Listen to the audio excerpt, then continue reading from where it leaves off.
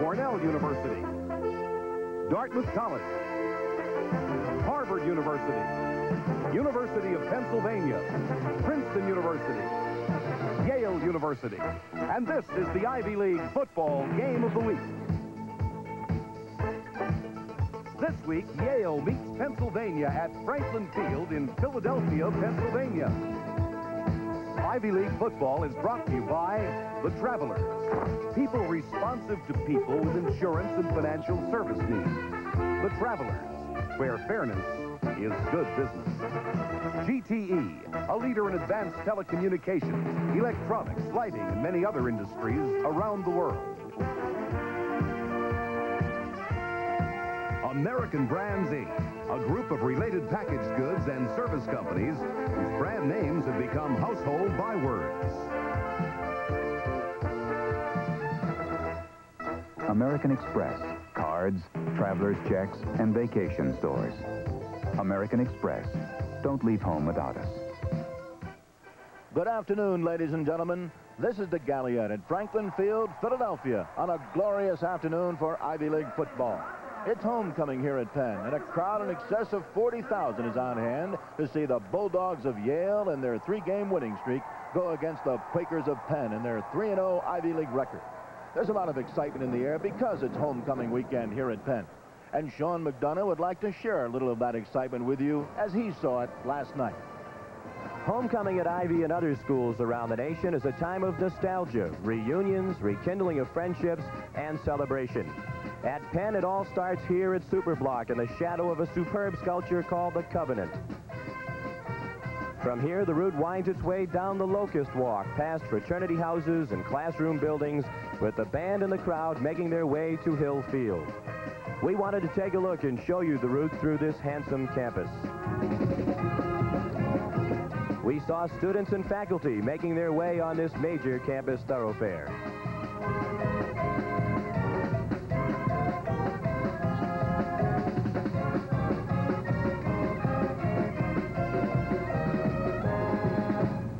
Then last night we returned for the pep rally.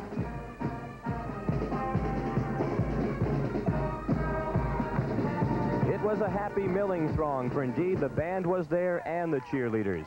Penn President Sheldon Hackney. This is going to be a great time. It's been a very nice day. The trustees have been here on campus for the last 2 days, and you'll see a lot of alumni sort of trickling onto the campus in the next 24 hours and around tomorrow. So if you see strange people, smile at them, please. They could keep your tuition down.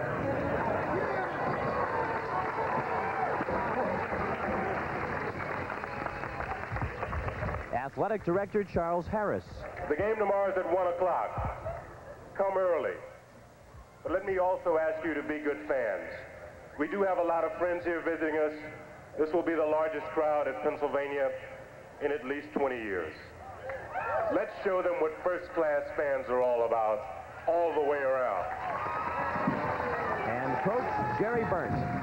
Homecoming 1984.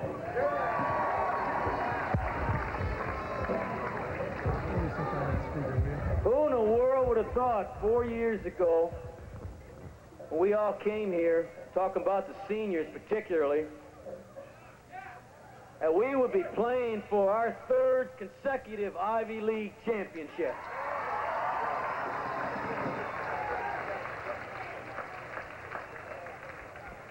Who would have thought 4 years ago that we would be playing in Franklin Field, 1984 homecoming in front of 40,000 people. And after the speeches, the crowd did march down to Hill Field, to the roaring bonfire and the happy antics of the cheerleaders.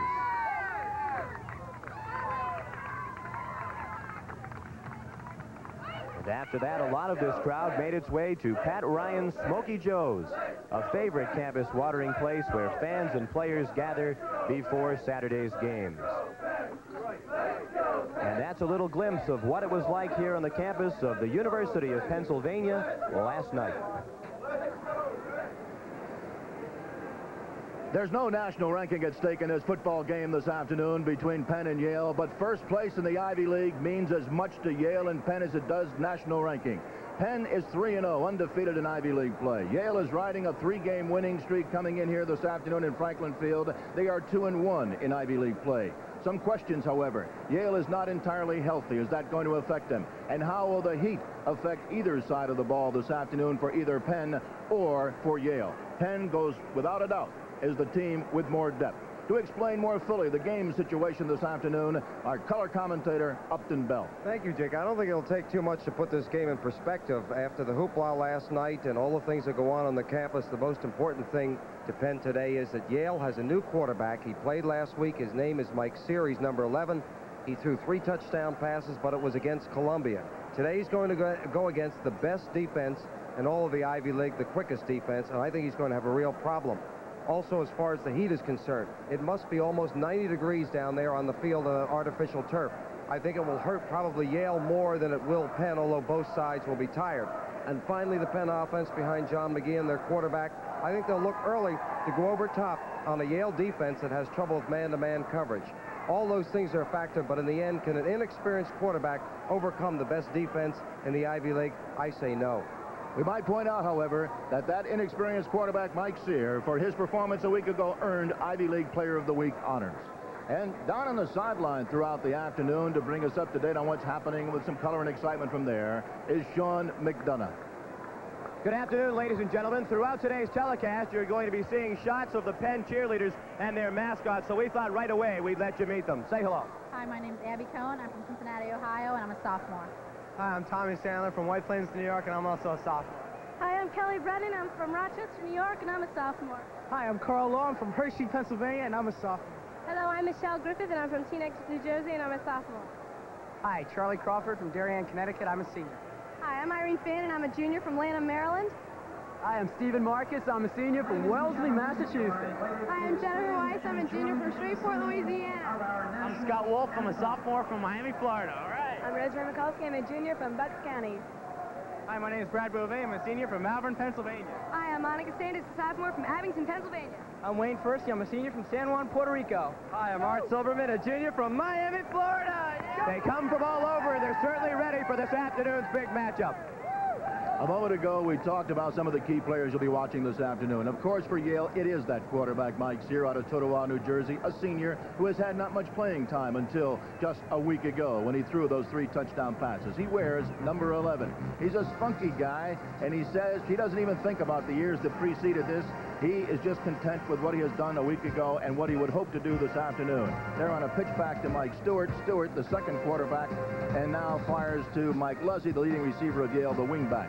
Also this afternoon, you'll be looking at number 31, Rick Coase. There's a real family split on this one because Rick's father went to the University of Pennsylvania, and now Rick Coase, number 31, is a stalwart at the tailback position for the Eli offense.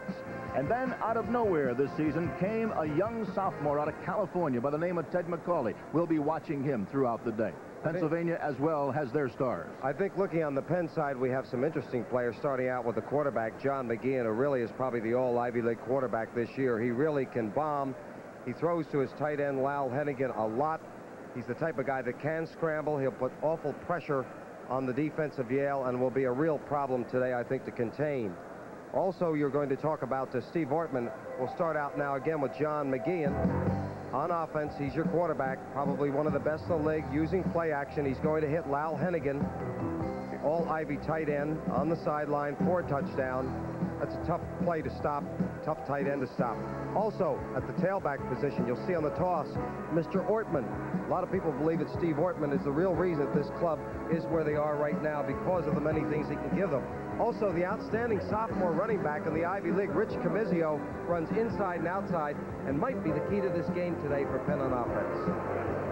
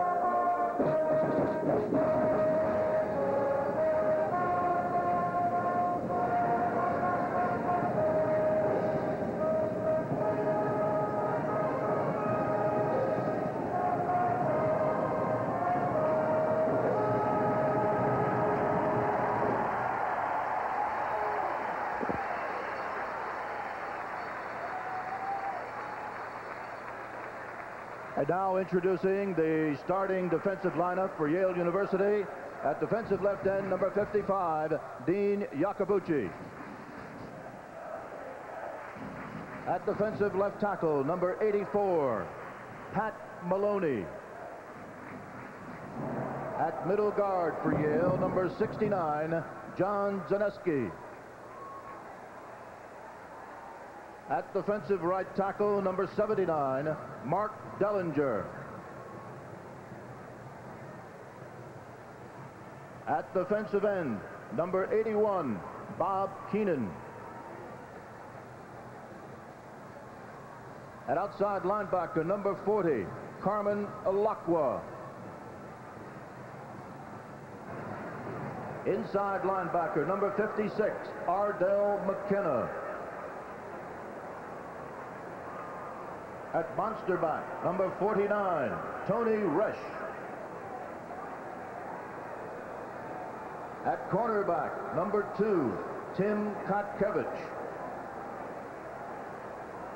At safety, number 39, Mike Jarkson.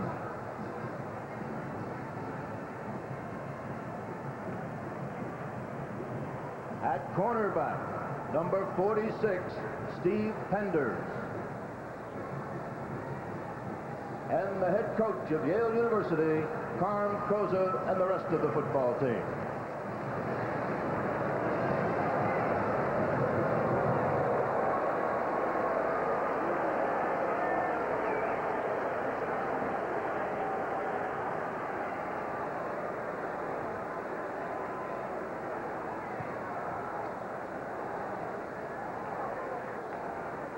Introducing now the University of Pennsylvania offensive lineup.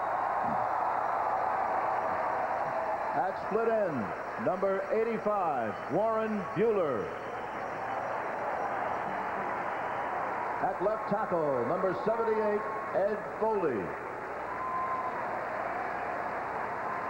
At left guard, number 57, Jeff Goyette.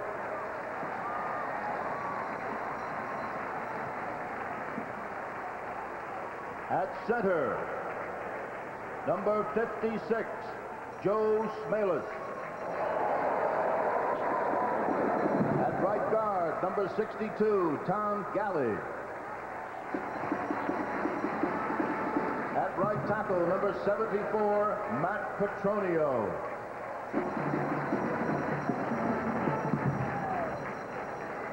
At tight end, number 80, co-captain Lal Hennigan.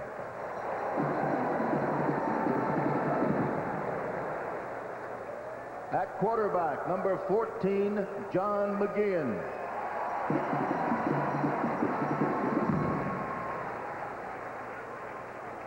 At fullback, number 5, Mike O'Neill.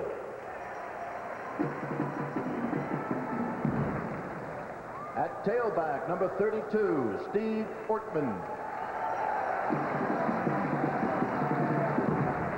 At wide receiver, number 34, Jim O'Toole. The head coach of the University of Pennsylvania football team, Jerry Burton.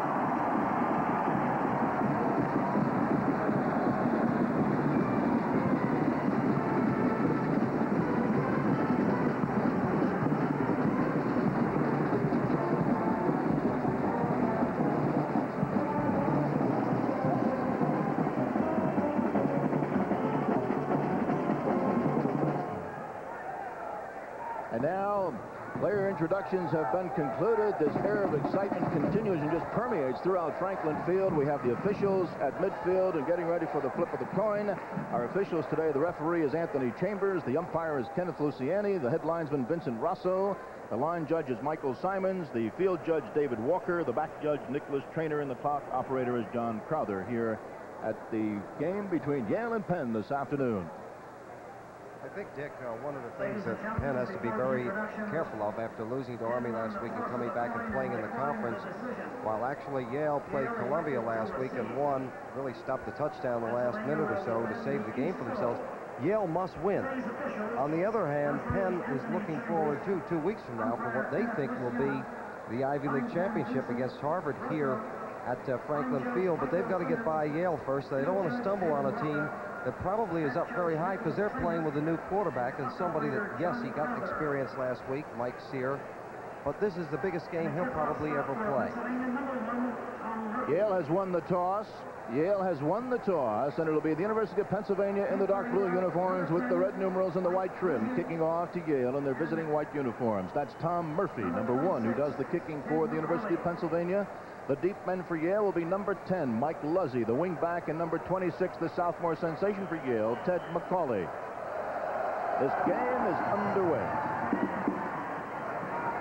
McCauley at the 10. And McCauley returns it close to the 35-yard line with a flag on the play. Probably clipping. Taking a look at the Yale offensive line from left tackle to right tackle. Weimer, Enderer, Martinson, Weslowski, and Squara. Yard on the defense. And there you heard on the return of the opening kickoff a face mask call against Pennsylvania. So Yale picks up additional yardage now. And the line of scrimmage they'll be starting from will be the 39-yard line as you look at the offensive backs and receivers for the Elis of Yale.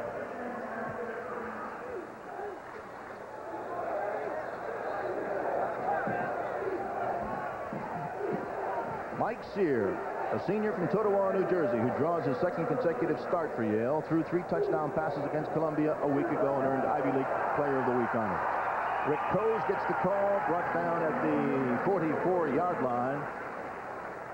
And leading that charge was Kevin Bradley, number 95, the co-captain for the University of Pennsylvania. I think we're going to see early that Yale might try and run at this Penn defense. It's been known to have a great ability from sideline to sideline to pursue, but maybe to try and get them a little on their backs by running straight at them. They certainly did it on the first play. 2nd down and 5 for Yale at the 44, their own. Dave Klein, the fullback, across the 45 to the 46-yard line, where Dexter Desir, the nose tackle, a sophomore from Silver Springs, Maryland, makes the stop for Penn. Of course, when you do this, Dick, what you're doing is you're taking away that pursuit.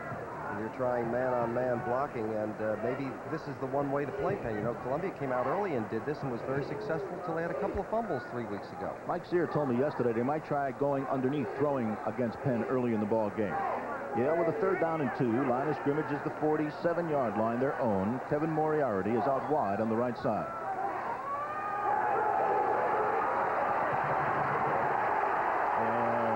Sear is met at the 45 with a head-on tackle and a hit by outside linebacker number 20, Gavin O'Connor.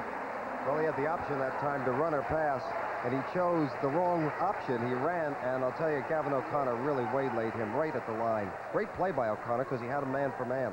So we'll be looking at Henry Eaton for the first time this afternoon. That's Yale's punter. He averages 39 yards a punt. Kevin Bradley, number 95, a co-captain All-Ivy and a preseason All-American. Tim Chambers back in single safety for the University of Pennsylvania around his 15-yard line. He is one of the leaders in the nation in that category. Eaton punt taken at the 10 by Chambers. Got some room. And goes down across the 27 to the 28-yard line as Mike Jarkson is in there on the tackle for Yale.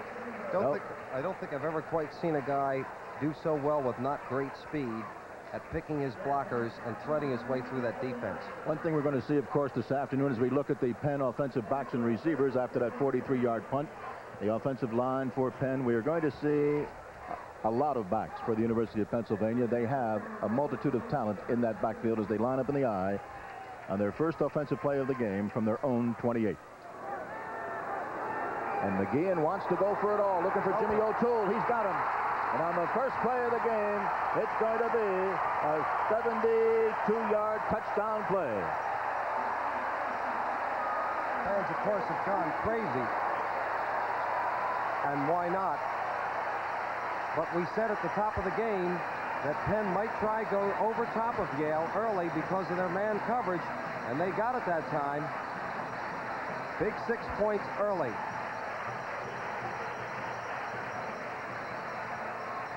Fine faking here by McGeehan. As you can see, he's got plenty of time to throw, and he really unloads this cannon. He's got single coverage. He's got his back turned, nowhere even near his man. 6 points. Great catch by O'Toole, but really a great throw. And Murphy splits the uprights, and just like that, the University of Pennsylvania has a 7-0 lead over Yale in his key Ivy League game at Franklin Field before the homecoming crowd.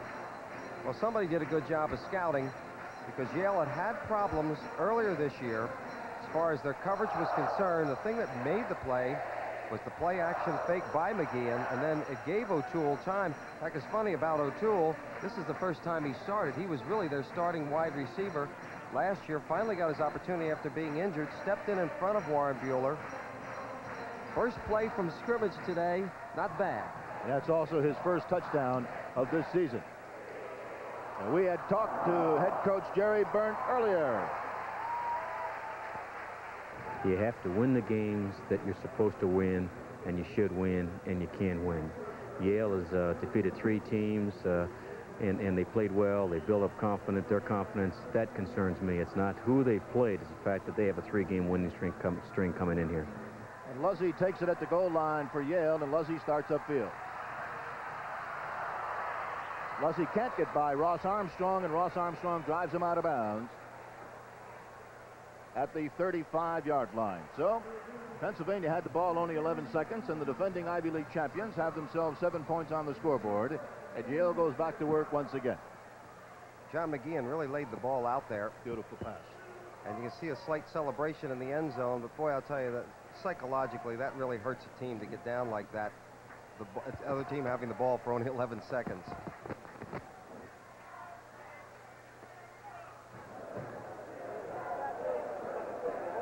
Rick Coes, and he is nailed in that backfield. As coming through there is Tom Gilmore, the defensive left tackle. He's 6'2", 225-pound, a computer math major at Penn.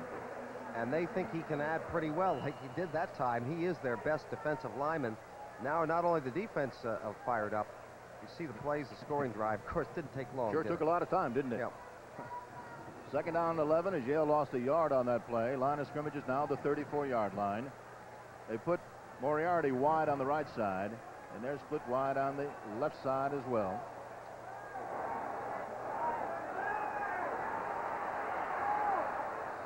Incomplete.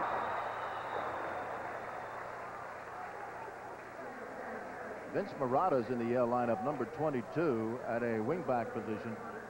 He hasn't seen too much action this season for the Elis. So it is third down and 11 coming up on the incompleted pass. We have not yet had 4 minutes played in this first quarter from Franklin Field in Philadelphia.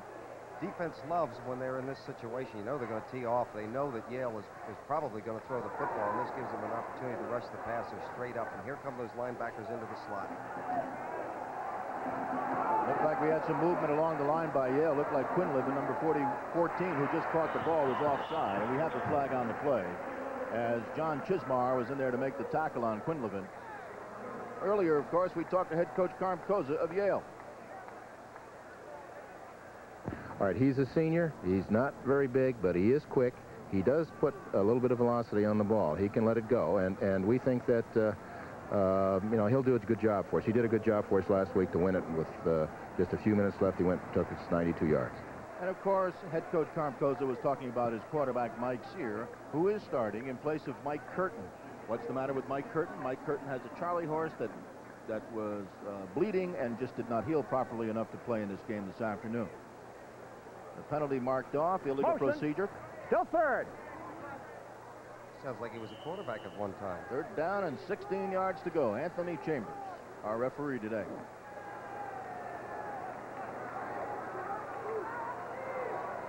Moriarty split wide on the left and Luzzy wide on the right. Pressure. Over the middle, complete to Andy Marwidi, and he is brought down immediately with not too much room to pick up on that play. So in the lineup for Penn and making that hit Jerry McFadden over there quickly. They'll give you those plays all day long. Why not? You want to throw underneath, and they've got you up down 7-0. They'll let you have those 5-6 yard passes. 4th down now, so Yale's had the ball 2 times here, and 2 times they have been forced into a punting situation. The line of scrimmage is the 34. Hank Eaton, Yale's punter, standing on his 21. Great punt. 49-yard punt as Chambers starts upfield. Chambers returns it to the 28-yard line, and that's where Penn will go to work. Ardell McKenna downfield to make the tackle. I wonder if Tim Chambers ever took any ballet lessons. I've never seen a guy so nimble. 2 people had him hemmed in there, and again, quickness has nothing to do with speed. Just sidestepped 2 guys and got 5 or 6 more yards out of it. Probably got that nimbleness. He's one of 12 children, dancing around that dinner table. Maybe there's no dinner. 1st and 10, Penn at the 27. Eaton, 48-yard punt.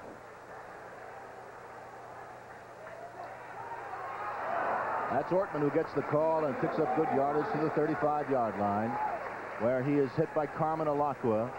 We can say it now. Upton, you and I found out late yesterday afternoon that Carmen Alacqua, Yale's fine outside linebacker, playing with a very painful shoulder bruise that occurred in practice this week and aggravated an earlier season injury. Penn 2nd down and 2.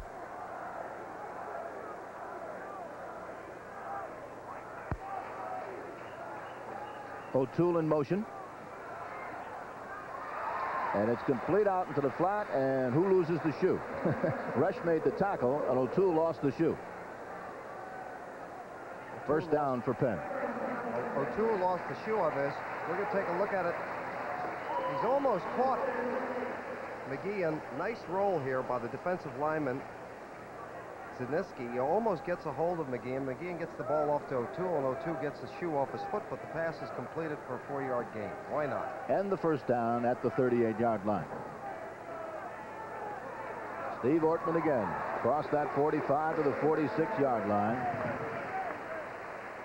He tripped up by Carmen Alacqua, the outside line.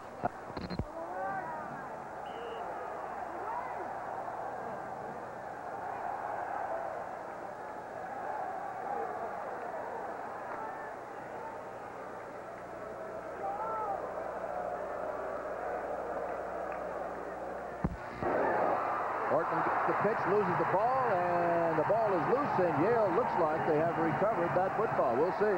Wait for the official call. Tony Resch made a great play for Yale. Number 49 stepped right in. It was a toss to Ortman with a fake, and Resch stepped right back up in it and made, well, it is an interception, made fumble recovery. This is a real break for Yale, and they better really take advantage of this one, because I have a feeling that Penn is going to control the football most of the day. A break early, maybe they can get themselves on the board and change the tenor of this game. It's a 1st down at the 43-yard line of Penn. Rick Coes gets the call up the middle inside the 40 to the 37-yard line. Now, Yale needs desperately to be able to capitalize on the break here that they have picked up for themselves as Denton Walker made the tackle. When you have good field position as they do now, Dick, I think the best way to take advantage of Penn, and the only way, is do what they're doing, and the only thing they've been doing well, which is run straight at them. Take their quickness away. 2nd down and 5 at the 38-yard line.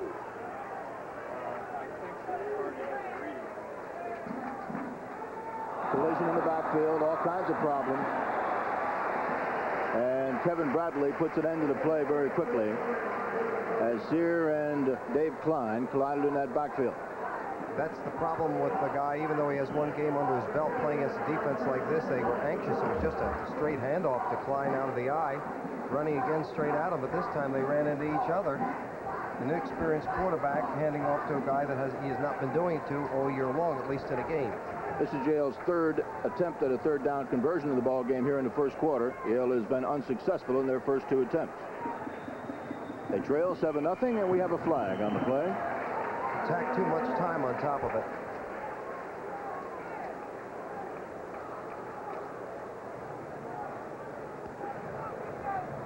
Illegal procedure on the offense. Yale having their problems getting untracked. And their biggest problem, of course, is not being able to move football forward after picking off and recovering the fumble. But they've been their own worst enemy. On first down, they got themselves 5 yards. Second down, the quarterback ran into the fullback. And third down, too much time. And third down now is with 13 yards to go, the line of scrimmage, the 46.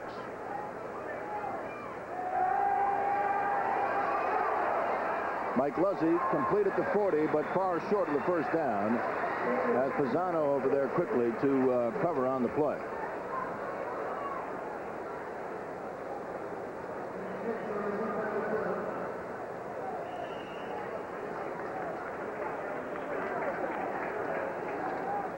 Down and 7 for the Elis. Be punting for the third time this afternoon.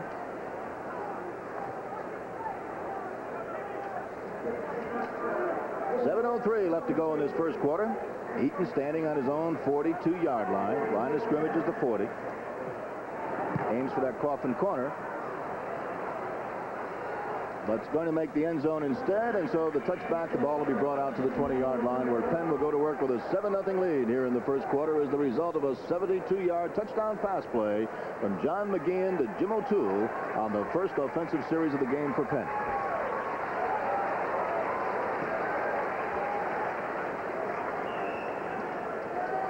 Pennsylvania comes into the ballgame, of course, with that 4-1 overall record, 3-0 in the Ivy League, undefeated, sharing that undefeated spot in the Ivy along with Harvard.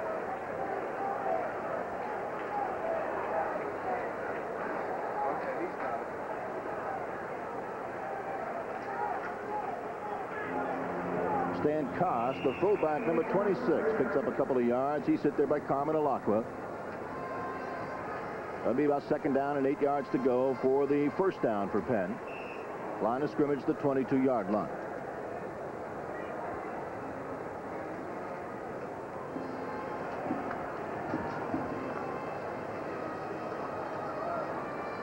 As Penn comes out of the huddle, they put Pat Bueller, the wide receiver, out there on the right side. They line up in the I. Sean Shoulder, number 82, the tight end, shifts to the right side. Second down and 7. That's Rich Comizio, very close to the first down. Tony Resch, the monster back for Yale, makes the tackle on Comizio, the sophomore out of New Fairfield, Connecticut. We asked John McGeehan how important another Ivy League title is to him.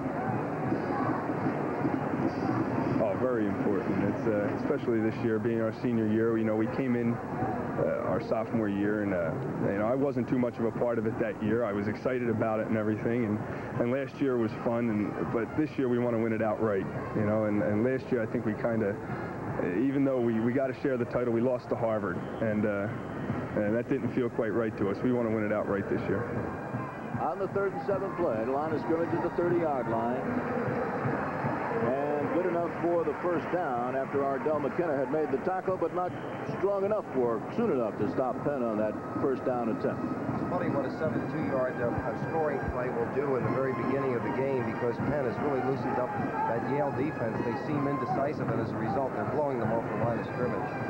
First down at their own 30. Handing in the tight end on the right side. McGeehan wants to go to work again. He goes deep again, looking for Warren Bueller, and Bueller makes the catch. It was a flag on the play. Kotkevich went down with him, but Warren Bueller, number 85, the senior out of Glen Rock, New Jersey, who is the deep threat. Interference. Out of the I formation, he fakes to both backs, then he semi-rolls to his right, steps up in the pocket. Nice throw again by Bueller, who was beating Kotkevich. Kotkevich, as you can see, with his right arm, interferes with Bueller. The flag goes down. They get the reception. Evidently, they feel at will that they can pass deep on them. And that's, again, a key that we were talking about in the game. Penalty declined, by the way. Why not? With the yardage they gained, they don't need the penalty. Interference was against Yale's. Kotkevich declined, of course, and they have the first down. Penn does at the Yale 30-yard line. There you see O'Toole in motion to the right. Comizio gets the call as a flag is dropped. It might have been offside from the defensive side of the ball. We'll wait for the official call. Jarkson makes the tackle on Comizio. Well, Camizio ran over Steve Pender's number 46 for Yale. Just ran right over. Offside. Oh, penalties against the Eli's have hurt them. And unable to move that ball offensively has also hurt them when they had the opportunity a moment ago on that fumble recovery. They trail 7-0. 4:50 to go in this first quarter from Franklin Field. Homecoming crowd of 40,000 on hand. Well, they're getting a real treat early. They've gotten some spectacular plays out of Penn. And again, defense to me wins for you. Penn's defense has been effective. Yale's has not. 1st and 5 at the 25. Gang tackle that pretty close to the line of scrimmage. Labissiere leading the charge for Yale. Camizio, the ball carrier. Camizio comes into the game today for Penn, the sophomore, with a 5.4 per carry average. Not bad for a sophomore, and he really probably is the sophomore of the year in the Ivy League. Not only can run outside, but he's so strong, and he's not that big. He's 5'9", 185 pounds. 2nd down and 5 at the 25. O'Toole in motion. Camizio gets the call again. Takes it inside the 20 to about the 17-yard line as Mike Jackson comes up from the safety position to make the tackle. It's another example of Camizio being able to run. He got a fine block from Steve Phelps, the right guard for Penn, but he steps right inside his block. Guard pulls. He comes in behind the guard, breaks his first tackle, and is finally dragged down, finally, by Jackson. And now with another first down, driving again at the 18-yard line of Yale.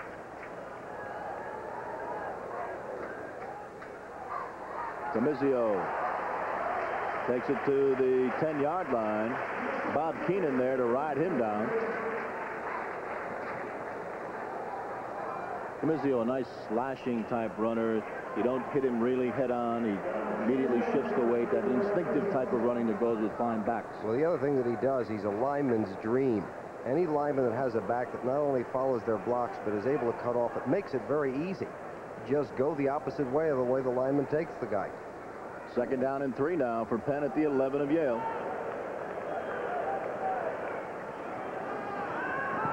Out quickly to O'Toole, and O'Toole, they say, trapped the football. Jackson was covering on the play. O'Toole can do what he really wants after catching that first play of the game and going 72 yards for the score. He's entitled to let one drop. Well, I don't think Jerry Burton would agree with you, but I mean, if you want to be nice to the guy, that's your problem. 2:45 to go in this first quarter from Franklin Field. It is 3rd down and 3 now for Penn at the 11-yard line of Yale. Again decides to put Pat Bueller out wide on the left side.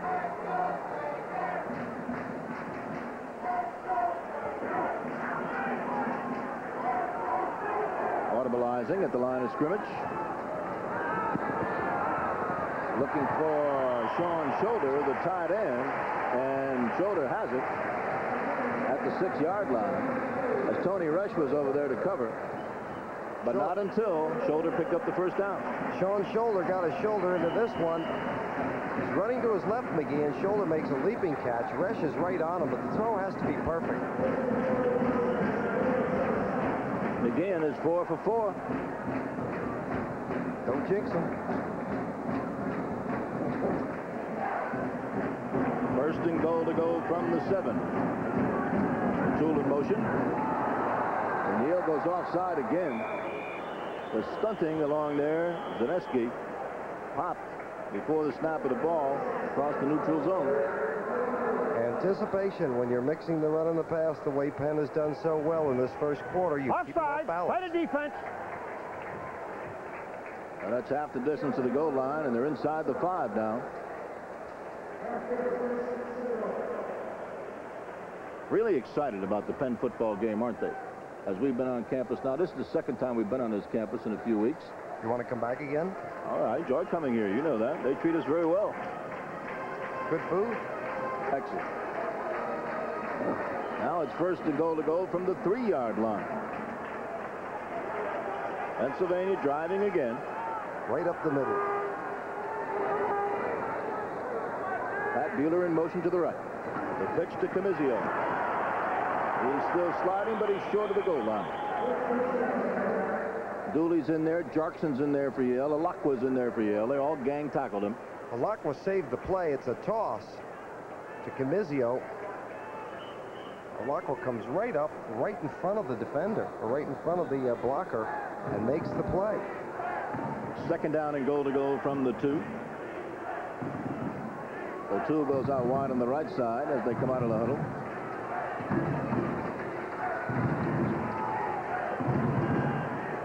O'Toole in motion to the left. Dooley picks him up. A little mix-up in the backfield there, and the handoff, and there's no gain on the play. Ran right into Stan Cost, number 26. He must have been watching Sear. And Yakabuchi gets off the bottom, and Bob Keenan off the top for Yale. Camizio has 4 carries, 22 yards rushing in the ballgame in the first quarter with 57 seconds left to play in it. 7-0, Penn out in front. Third down, goal to go from the 2 for Penn. Full house backfield. Now in motion. Alexic. Into the end zone, wide open, touchdown. Steve Ortman, wide open, in the end zone for the score. This shows you what a little man in motion can do. Alexic went in motion. McGeehan rolled to his left, and Ortman slipped out of the backfield. McGeehan's rolling to his left. He's making the defense come up. Right into the easy. Take another look at it. This time he's rolling to his left. Gives him time to set. Throws 2 men around him, but not close enough to Ortman. They just spread the defense. Tom Murphy. He splits the uprights for his 20th consecutive extra point, and Pennsylvania leads Yale 14-0.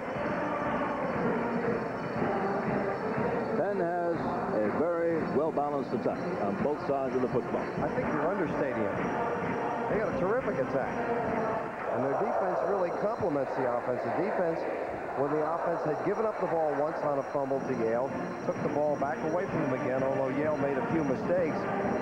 But I still say that an offense that is able to take the ball over in good field position, as Penn has been able to do all year long, whether it's Tim Chambers returning punts or kickoffs to set it up, or whether it's their deep game that sets them up, it just makes it very easy for them. And they kept a pretty good Yale team defensively guessing the whole first quarter. Murphy getting set to kick off, and Luzzy and McCauley are the deep men for Yale. Michael Luzzy, senior, hauls it in.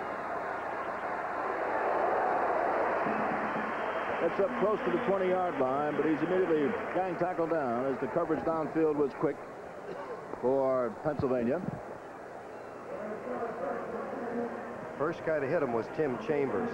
There is your best guy. There you look at the statistics for the scoring drive. Penn's second drive of the afternoon in the first quarter. Not bad. Your All-American defensive back, the first guy down on the kickoff. Not bad. Mike Sear at quarterback for Yale, replacing the injured Mike Curtin, who is here but not dressed in football togs, looking for Moriarty, who is covered and throws it out of bounds.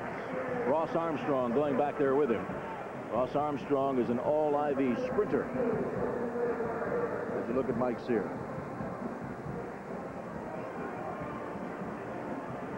I think Sean McDonough has some scores for us down on the field. You're absolutely right, Upton. Indeed, I do. Second quarter action. Wisconsin leads Ohio State in a mild upset thus far, 7-0. Boston College leads Rutgers 14-7. At the half, it's Georgia 10, Kentucky nothing. Pitt leads Navy 21-7 in the second quarter. Maryland shutting out Duke 29-0. That's also in the second quarter. And the play goes across the 25-yard line, close to that 26-yard line before Penn closes it down. Peter Gallagher, the outside linebacker, making the stop. Well, Yale has a third down and 5 coming up with the line of scrimmage, the 26-yard line. 3 seconds, 2 seconds, 1 second. That is the end of the first quarter here at Franklin Field in Philadelphia. With the score, Penn 14, Yale nothing.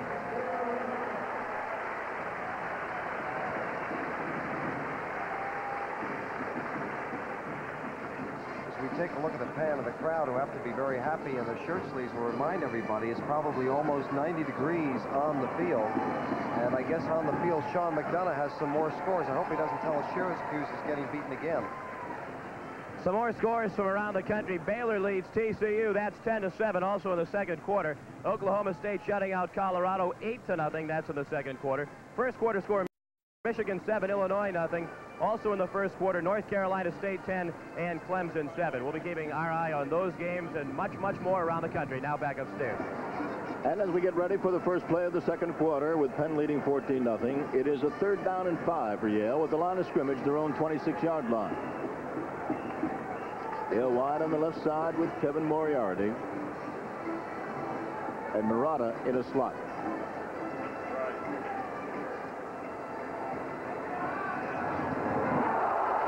Almost picked off. That's Inskeep who almost picked that off. Rick Inskeep, a sophomore for Penn. Inskeep was going to keep it and go all the way. He just stepped right in front of it. Sears trying to get away from the pressure, and he has time to throw here.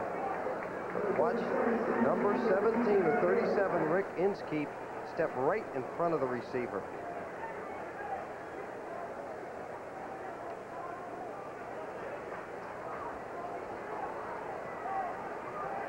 Hank Eaton standing on his own 13-yard line, and Tim Chambers back in single coverage at his own 40.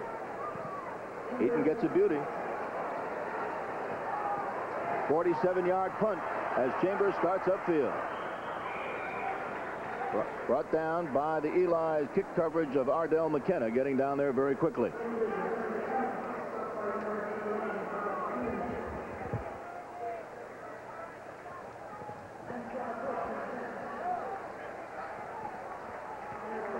Penn is getting ready to probably bring some of their other people in. McGeehan had played so well in the first quarter. I would have to suspect that they're going to try and get another score and see if they can get some of the younger people in there. It is now first down and 10 at the 38-yard line. Penn with the football, leading 14-0. Having things all their own way in this game so far. Complete out there to Pat Bueller. And Pat Bueller picks up the first down, driven out by Kapkevich, getting some help from Tony Rex. This is a simple pass by McGeehan. He 2 steps and he throws to his left. Bueller, who is out there all by himself. Katkavich left all alone, and when you have that type of situation, there's no way you can defend against that. Now, the next time you got to be careful he doesn't fake out and down. Well, Penn picks up another first down. O'Toole goes in motion.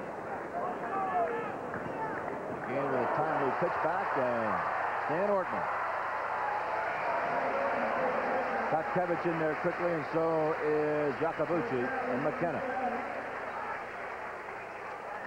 Quarterback McGeehan out of the eye. Nice fake here to the fullback. The toss to Ortman. Ortman's got a big hole. Sees it to the outside, runs into Katkevich, but not after he got himself a first down. And again, driving. Pennsylvania driving. John McGeehan directing the Pennsylvania attack. Comes out of the pocket nicely. Pat Bueller over there. And Bueller goes out of bounds at the 17-yard line. Driven out by Jarkson, the safety for Yale, but not until he's picked up another first down. The thing that impresses me, as we will see here, the way John McGeehan steps up in the pocket. He knows always where the pressure is coming from. He sees Bueller on the right side, all alone, but the person who made the play was McGeehan, stepping up and inside the pressure and finding the open man, Warren Bueller, number 83. Penn has 9 first downs in the ball game, and Yale has none. 18-yard line is the line of scrimmage. Ortman is nailed behind the line of scrimmage by John Zaneski, the middle guard. Earlier this week, Jerry Burnt said he didn't know how he was going to block him because Zaneski's been outstanding all season long. Well, that's the first time that he hasn't been blocked, I can tell you, because that's one of the few times that the Penn offense has been stopped for no gain. Second down, 11, no gain and a yard loss. And that hasn't happened too many times.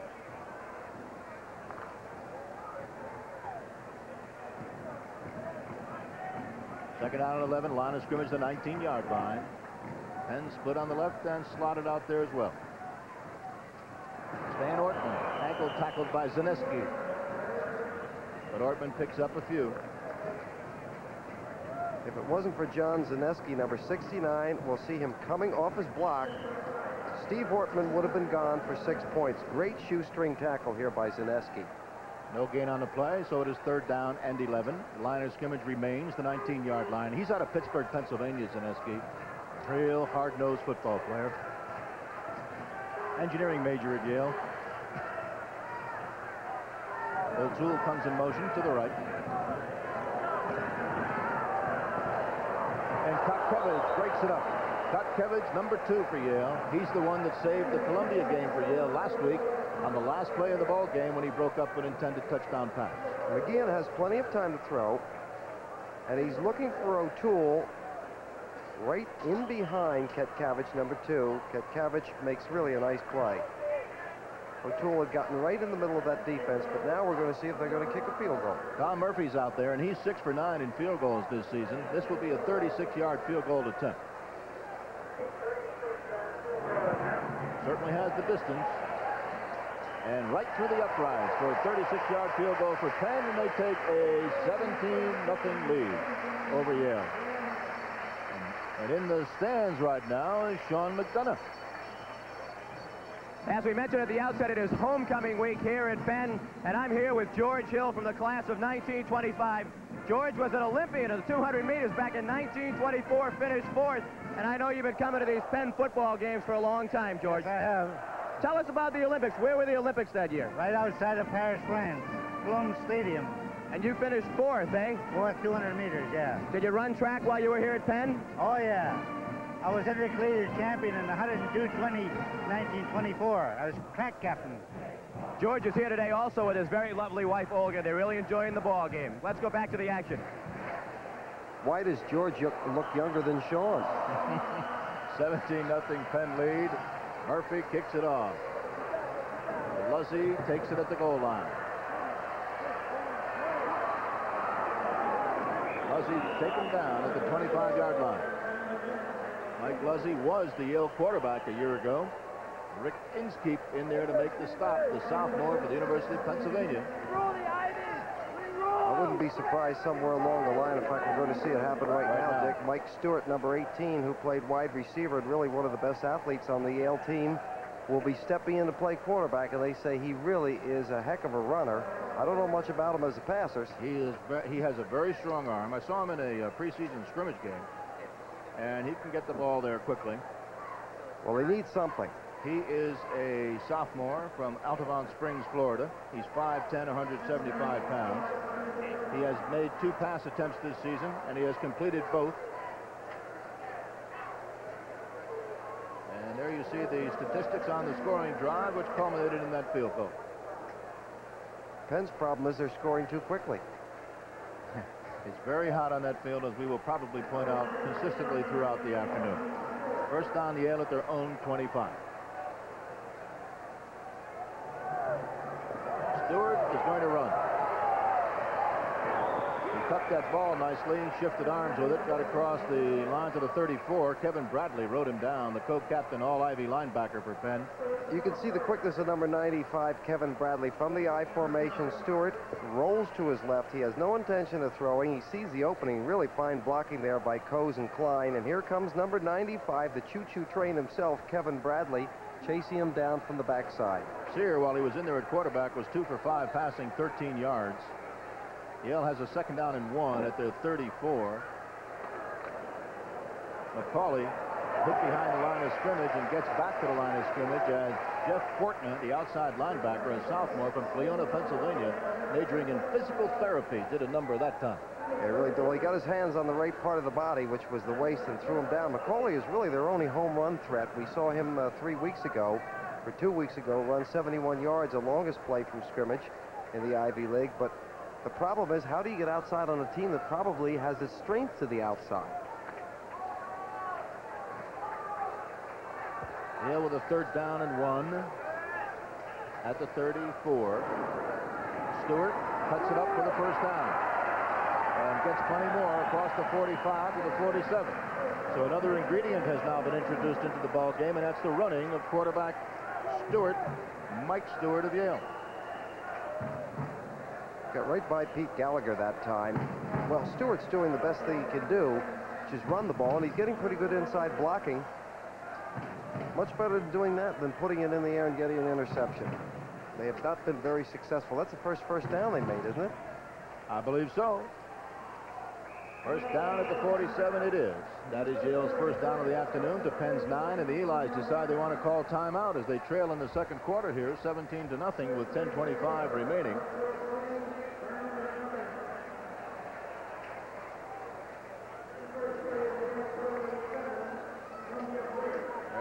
Conference going on the sidelines. That's the brain trust at Eli's. Seb Laspino, offensive coordinator, on the left side in that picture. Well, next week, what are our possibilities, Upton? There's Dartmouth, Columbia, Harvard and Brown. That looks like a key. Yale's at Cornell, Princeton at Penn. Well, I'd like to be back to Princeton for the campus again. That should be a real good game, particularly if Princeton beats Harvard today. Or I'd like to stay in Boston so I don't have to go on the road anywhere and watch Brown. Brown beat Cornell last week. Harvard, Brown probably give them a pretty tough time defensively. That's why those Ivy scores this afternoon are pretty important. Taking a look at what happens between Harvard and Princeton this afternoon. Here you see what the score is in the second quarter. And Yale, having just picked up their first down under their second quarterback of the ball game, Mike Stewart. Mike Sear started. Mike Curtin, number 7 normally, is on the sidelines in shorts with a heavily bandaged thigh with the Charlie horse problem that he has. Mike Luzzy in motion to the left. Ted McCauley, the sophomore. Out of bounds he goes after picking up a few. Driven out of bounds by Denton Walker, the inside linebacker. And some first quarter scores, huh? Dartmouth leading Cornell. 3-0. Holy Cross leads Brown. Colgate's ahead of Columbia.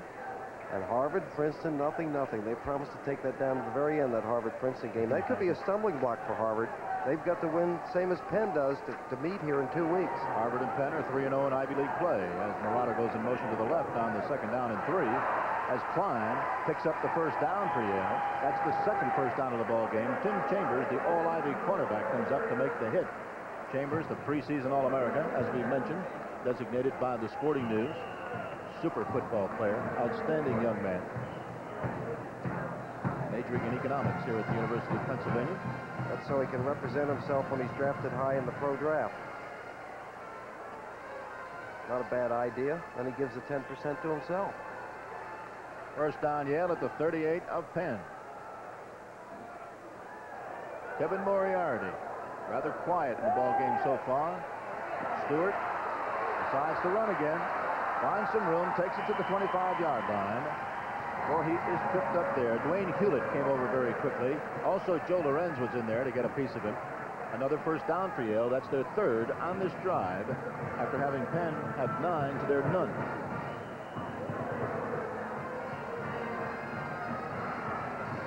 The up-front blocking has improved on this drive as well. Helps with a better runner back there, too. Tim O'Shea in the lineup, number 6 for Yale. He has not played much this season. Stewart, 3 carries for 35 yards for Yale from the quarterback position. Dave Klein finds the going very tough inside on the first down play. Steve Pisano, the defensive end, in there to make the stop. A junior out of Revere, Mass. That's near you. Somewhat. The Yale offense is now going back to what they did in the beginning of the game. They're running at the Penn defense. Hotter it gets down there, and it's gotten awful hot. If there was no breeze here today, I dare say it would be 90 degrees on that field with that artificial turf. But they've got a quarterback that can run, so he's going to spread the defense a little better. It is second down and 7 now for Yale at the Penn 22. Stewart wants to run, but this time finds the going very tough. He gets inside the 20 to the 19. Once again, Tom Gilmore, the defensive tackle, closes it down very quickly, the junior from Philadelphia. Now here's where Yale has had a problem all afternoon so far in the first half, and that is third down. I'm sure that they'd like to get Stewart outside with the run-pass option. Probably have him keep it. Third down and 4. Yeah, McCauley is the deep back in the eye.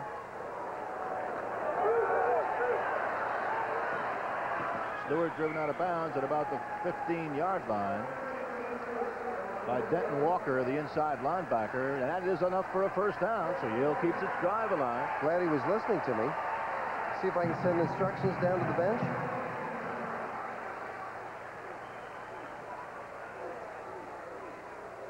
That was Yale's first third down conversion in 5 attempts. They trail 17-0 if you just joined us with 8:03 remaining in the second quarter. O'Shea wide on the left, Luzzy wide on the right.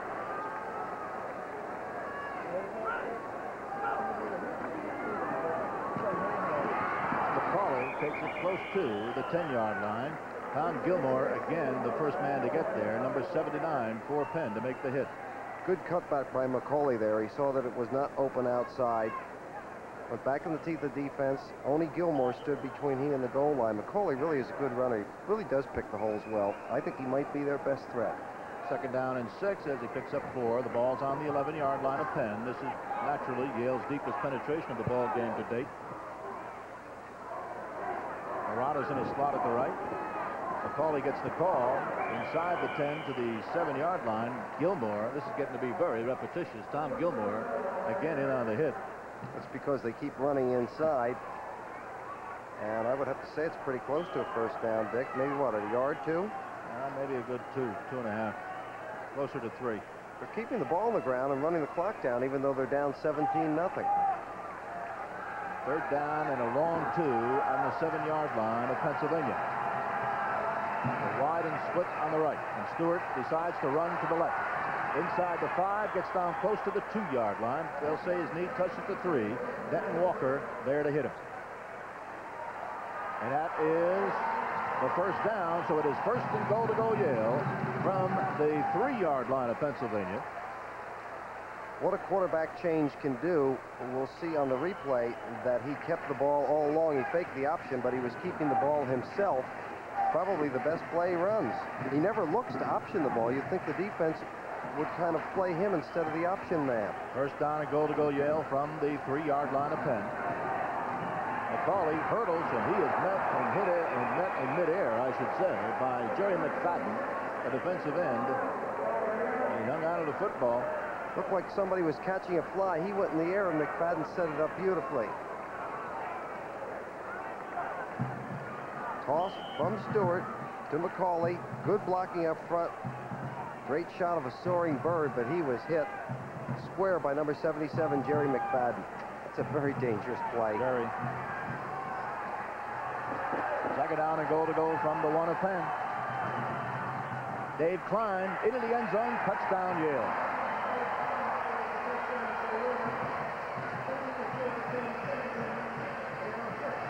What a quarterback will do. What a quarterback will do. Dave Klein, number 35, will take this on a simple handoff to the fullback. Good blocking on the left side of the line. Met in the hole by Kevin Bradley, but too late. Steve Anderer, number 74, and Paul Weimer, number 71, really did a good job, but they're just playing power football. First time this afternoon that Yale's on the scoreboard.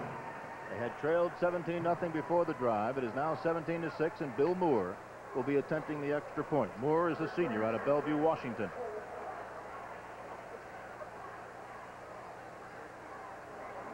Moore splits it right through, and so Yale now trails by 10 as Pennsylvania leads 17-7. We're going to pause just a moment in our coverage of this game between the Quakers and the Bulldogs with the score Pennsylvania 17 and Yale 7.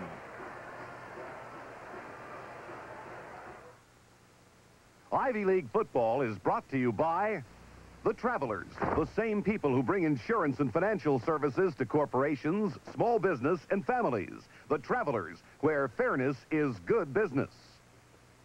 GTE, an advanced telecommunications company, and also manufacturer of 6,000 different kinds of Sylvania brand lamps.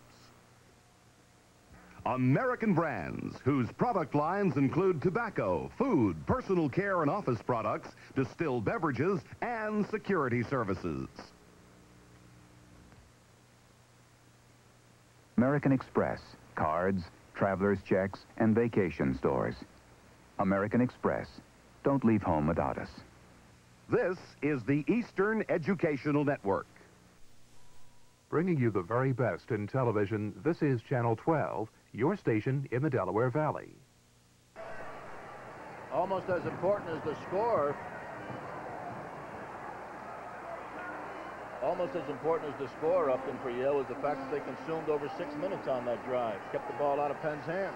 Question is, though, who does it help more, Penn or Yale? Penn's still ahead on the scoreboard, although Yale did not try to get it all back at once.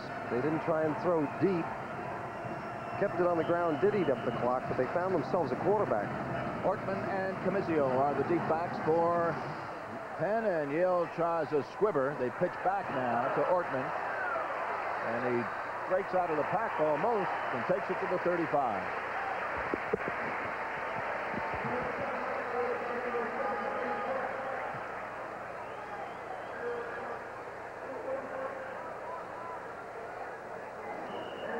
Yale appeared to me on the kickoff to want to kick it and keep the ball on the ground, particularly on this turf.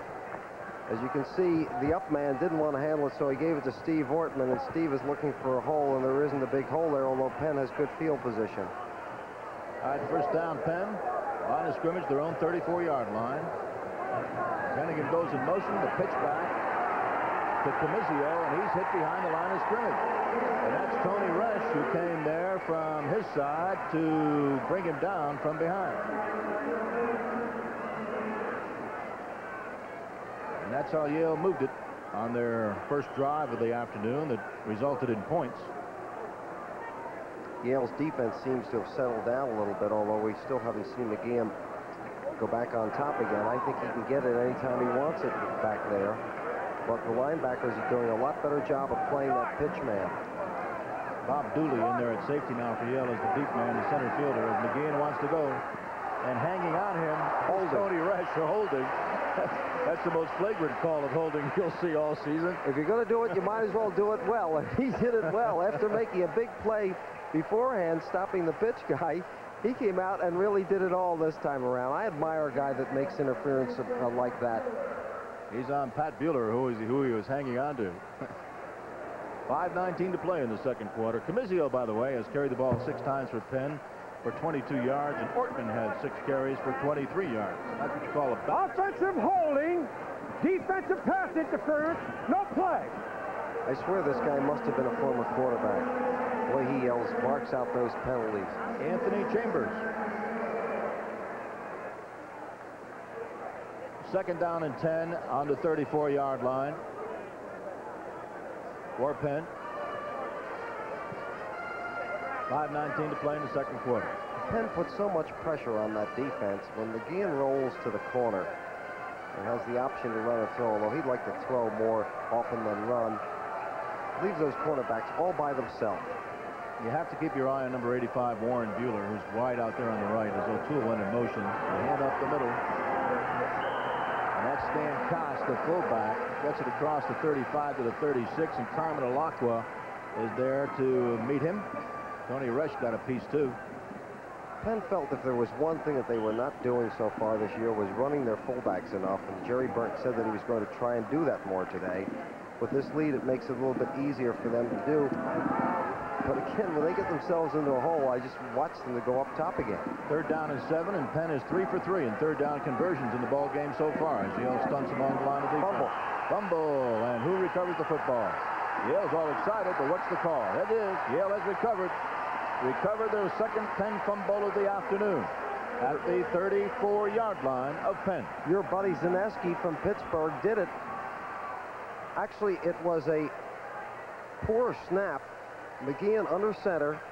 He never quite gets control from Smalis, number 56.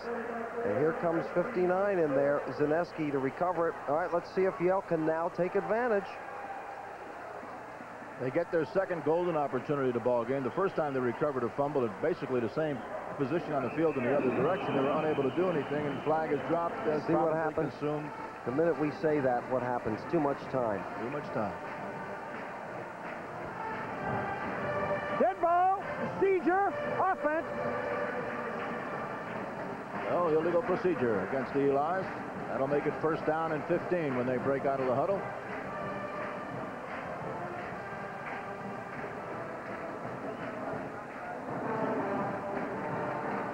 and 40 seconds to play in this first half. Pennsylvania with a 17-7 lead. Penn scoring on the very first offensive play of the ball game for them, a 72-yard pass from McGee into O'Toole. Yale with a 1st and 15 at the Penn 39. Paul Spivak in the lineup at fullback, number 43. A senior out of New Haven, Connecticut. Gets a couple. I might mention that Paul Spivak's father, at an incident 3 weeks ago, will still Spivak here. Snap is a little bit slow. The lineman a little bit slow. The snap's quick and the lineman a little slow getting off the line of scrimmage. Spivak's father is a lawyer down on Wall Street and said he didn't think his son would get a chance to play, and here he is 2 weeks later playing the second quarter. 2nd down and 13. And Stewart wants to throw. Looking for O'Shea. Incomplete. Tim O'Shea, by the way, number 6 for Yale, has great hands, but a little bit on the slow side. Peter Gallagher covered on that play, number 59. Well, it looked like they were trying to hit Peter Gallagher instead of O'Shea. That's the first time he has dropped back straight and thrown, and Carmen probably isn't too happy, but his ball really took off on him there. It is now 3rd down and 13, so a key 3rd down and 13, and once again Yale finds difficulty moving the ball after recovering a fumble. Blitz. Marweedy. And flags go down. We have an injured player as well. Keenan Nix making a tackle. Marweedy on the other end of the reception, number 33. Clip on the play against Yale, so that nullifies whatever gain. And they keep going this way, and they're going to be doing a good job. Yale's offense will be playing the defense. We do have a man down for Yale. Can't pick up the number from here. Marweedy, of course, number... Flipping on the offense, refused, 4th down. Marweedy was the one who made the touchdown catch after Columbia had tied the game up a week ago for Yale. Looks like his ankle, his right ankle. It is Marweedy, number 33, whom did make the catch, who is down. He tried to thread his way across the field. Now he's holding his head. Sometimes you can't see that when you get hit from the blind side. It was really a tight end delay, almost a tight end screen. Pennsylvania was coming. They're trying to take the pressure off. It does appear to be his right ankle.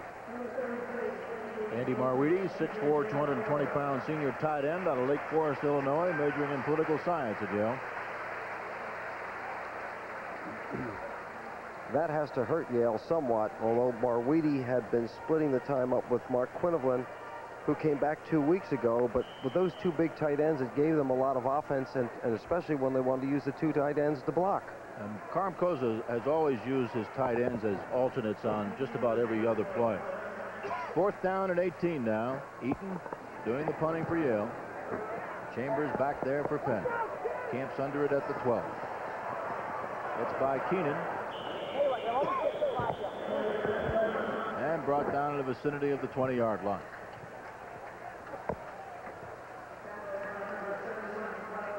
Who knows, as we look back on that series of downs when Yale got their second big break in the game and didn't take any advantage of it whatsoever, what that'll mean in the end of the game. If they had had any kind of score, they could have gone in at halftime, maybe only 7, 3 points down in the game. This way, they're no better off.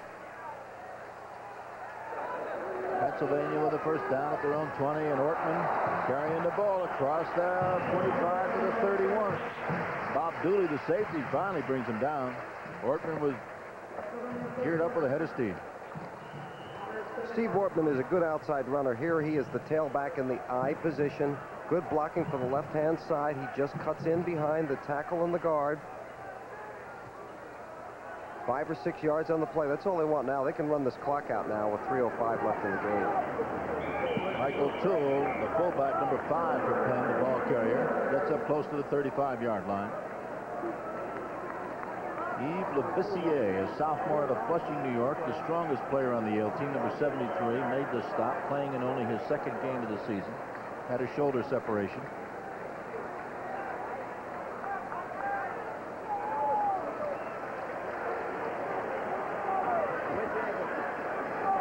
word from the sideline is that Marweedy may have a sprained ankle and probably is out for the rest of the ball game. His flags go down, and the pass is complete to Steve Ortman. Carmen Alacqua covering on the play.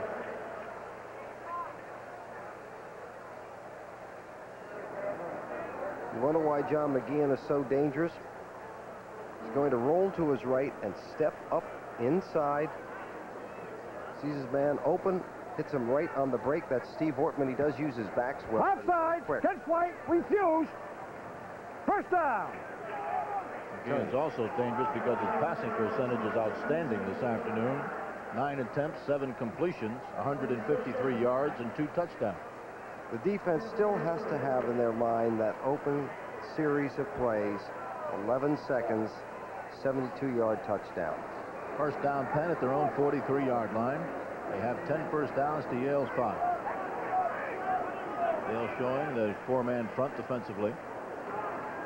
And O'Neal is hit head-on at the line of scrimmage by John Quinn. Mike O'Neal, the junior out of Hickory Hills, Illinois, finance major at Penn. Pat Bueller and Sean Shoulder check into the Penn lineup. 83 and 82. Second down and 10 at the 43. Eric Rutherford is also in at split end for Penn, wide on the left side. And Penn decides to try the middle, get it to the 45-yard line and pick up a couple. Mike O'Neal, they just want to run the clock down, and maybe they'll take one shot deep. John Zaneski at the bottom of that pile. 17-7. Pennsylvania with a 10-point lead here at Franklin Field, homecoming weekend. Penn is 3 for 4 in third down conversions as they have a third down and 8 now from their own 45.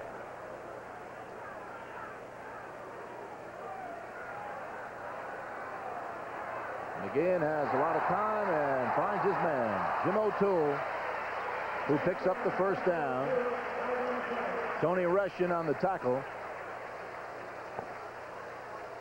Good faking by the quarterback, McGeehan. Freezes the linebacker, sets up beautifully, gives O'Toole time to come across underneath the defense, nobody near him. Nice thing about O'Toole is the way he runs after the catch. Forget it all because there's a flag on the play against the University of Pennsylvania.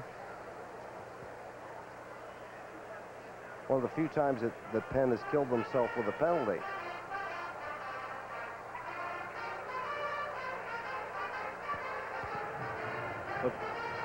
Holding by the offense. Still third. Back to the 35-yard line. Yale catches a break on that.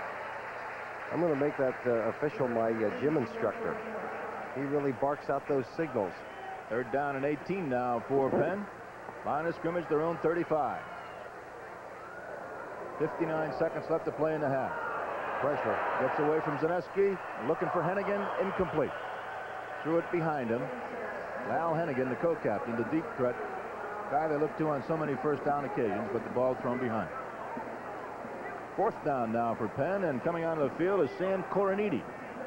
First time this afternoon we see Mr. Coroniti, a senior punter from King of Prussia, Pennsylvania, averaging 37 yards a punt. McCauley back in single safety for Yale. He is Yale's leading returner on punts. His longest has been 52 yards this season. Taken by the short man for the Elis and driven out of bounds. That's John Shannon, defensive back. John Shannon, a junior out of River Forest, Illinois. Well, it's a very good punt, and they're going to have good field position with 46 seconds left. They might as well let it all hang out, see if they can get something up on the board. 27-yard punt for Sam Coroniti, 10 yards under his average. Yale at the 45-yard line, and Mike Sear back in at quarterback. Probably means they're going to throw it. A stronger arm. Yep, means they're going to throw the football. Just going to go for broke on these 3 downs and punt. And he gets cut, and McCauley drops the ball. McCauley had nothing but 6 on his mind as he caught it, and Dwayne Hewlett covered the loose ball for Pennsylvania. So McCauley, the sophomore, was thinking run before he caught it, and it popped loose. I really question whether McCauley had complete control of that football on the play. It was well set up with McCauley clearing underneath the coverage Hewlett made the recovery, but I don't think McCauley had the ball. He was running before he had it, and therefore I don't think he had control of the ball. I think I am going to agree with you on that, Upton. Well, thank you. We'll see it on the replay.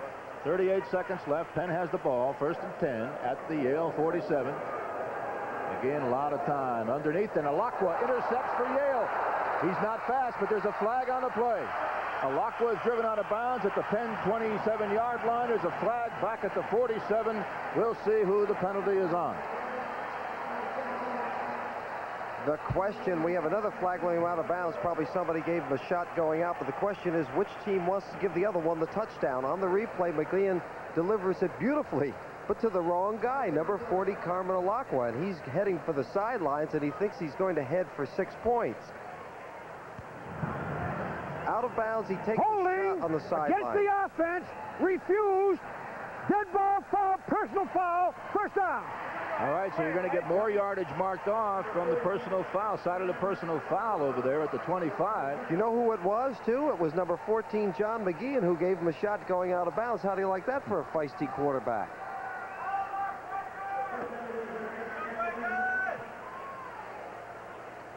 So there's 27 seconds remaining on the clock in the first half, as the penalty yardage is now going to be marked off.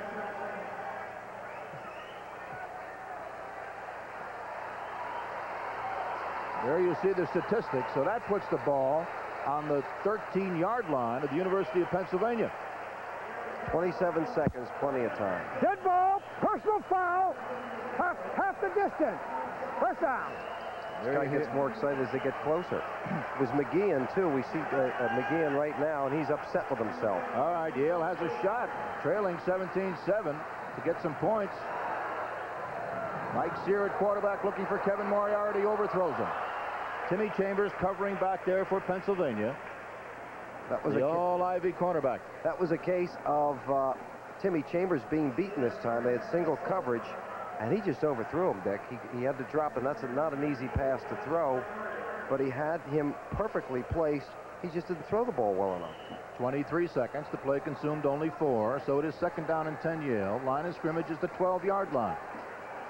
Yale has had 2 big breaks in this game, unable to capitalize on any. This is their 3rd.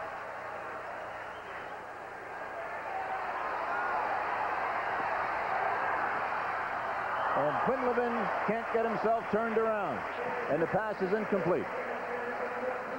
Gavin O'Connor covering on the play, but Quinlivan couldn't untrack himself to go in the opposite direction that he was going for the sideline. The ball thrown behind him. 16 seconds left to play in the first half. Pennsylvania leading 17-7. They almost could have called an interference play, tripping on Penn on that play, but it wasn't, I guess, in their minds on purpose. I'll say one thing, for a guy who winces when you shake hands with him, Carmen Alakwa has played some first half of football with that shoulder bruise. That was a 44-yard interception return. It is 3rd down and 10 now, Yale, at the 12-yard line. 16 seconds to go in the first half. Going for the touchdown and broken up. And looking for Kevin Moriarty. Coming over there to cover on the play was Ross Armstrong. Moriarty had it. He had it in his hands, which means if you have it in your hands, you should catch it. He was hit after he caught it, but he should have caught this football.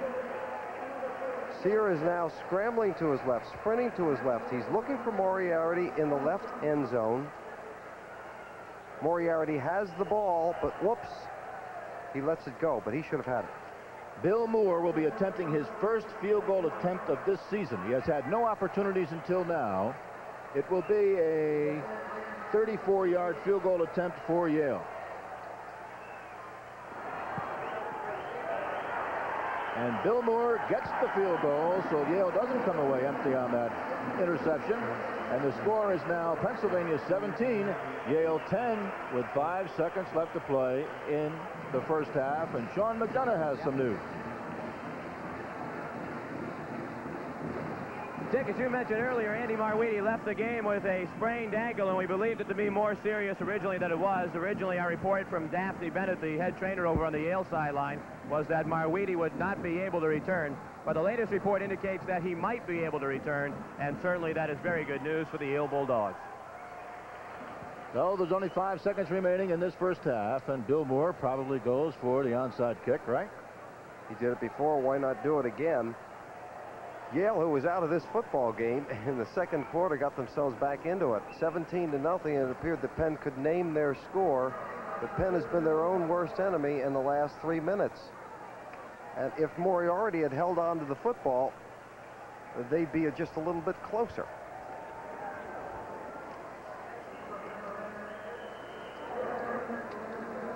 Bill Moore doing the kicking, number 3, and he squibs it.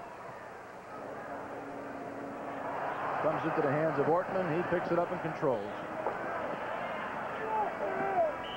Bob Dooley gets down there quickly to put the first hit. Conant Fender's there for the second. That runs out the half.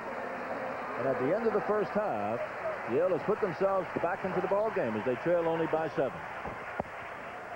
Well, I think that Jerry Burt is happy that he's gotten off the way he has right now, because it could have been 17-14 instead of 17-10. I'm quite surprised, because I think it could have been a runaway. As I said just a minute ago, now it's anybody's ball game, although I think that Penn still has a superior defense. Well, again, it fires up. We have an injured Yale player down on the field. That's John Shannon, number 28, who's being assisted off the field here, limping on that left ankle. But the other side of the factor is that when Yale comes out of the locker room to start the second half, they will be getting the ball. That's the worst thing that's happened to them. They ought to let Penn have the ball. No, I'm sorry. I take that back. It was Penn who... Yale had won the opening toss of the game. I just forgot that they couldn't able to convert their first down and had to get rid of it. And they had a punt. Then Penn came back for that touchdown. Their first offensive play of the game, 72 yards from John McGee into Jim O'Toole. That consumed an amazing 11 seconds, and Penn was out in front just like that. They come right back, boom, Ortman goes in, and they're out in front 14-0 before you could really settle down in this game. But the Yale has come back and fought their way back. And right now, here's a message from the president and from the athletic director of Yale University.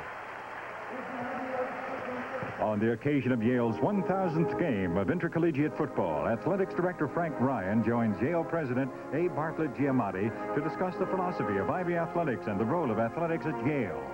In the beginning, of course, Yale had much to do with the leadership of football in America.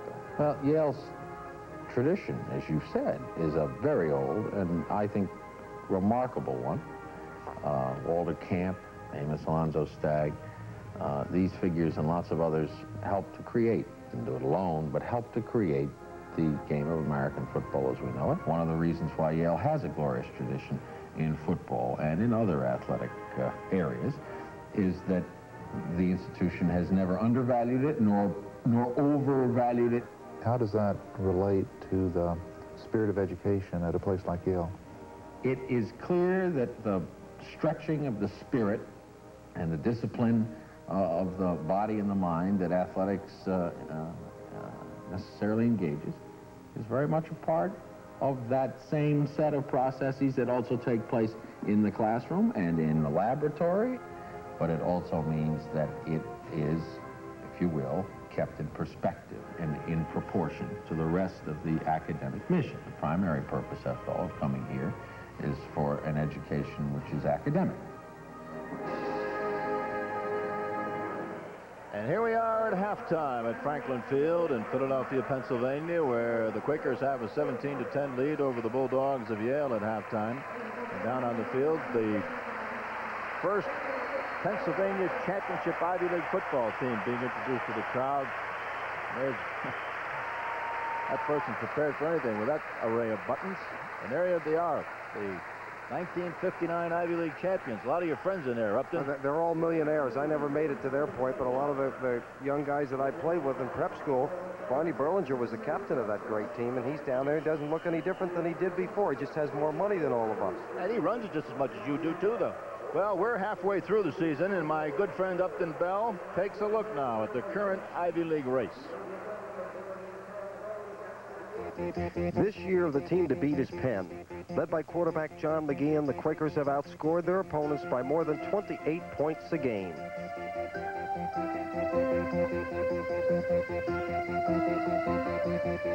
In the backfield, the Quakers start senior Steve Ortman, a slashing runner with good speed to the outside.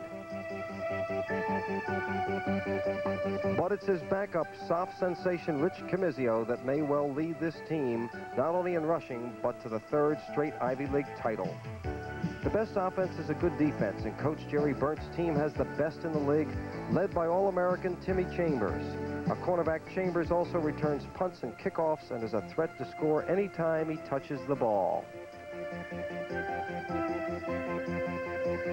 At Harvard, Brian White runs Joe Ressick's high-flying multi-flex offense, and one of his favorite targets is Captain Steve Abbott. But the most exciting Crimson player, maybe the most exciting player in the entire Ivy League, is 14 on your program, Robert Santiago. The great wingback who leads the league in rushing, Santiago averages an incredible 7.3 yards every time he touches the ball. Brown, the Bruins have a tough time with Penn, but they have a fiery young leader in Steve Kettleberger, their quarterback.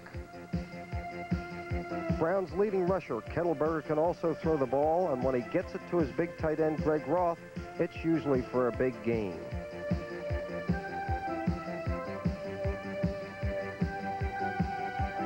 In the backfield, Brown also has fullback Steve Heffernan, a tough competitor who can get into the end zone. But the most dangerous player on the Brown team may be safety Karen Bigby. In the opening game of the season against Yale, Bigby stole this pass near the goal line, blew past 4 Yale defenders, and then incredibly recovered his own fumble and raced for 92 yards and a touchdown. It was only one of 3 interceptions by Bigby on the day. In Princeton, quarterback Doug Butler directs the high-scoring Tigers offense with his pinpoint passing. Butler's favorite target is Derek Graham, the 2-time All-Ivy League receiver who always seems to come up with the big catch.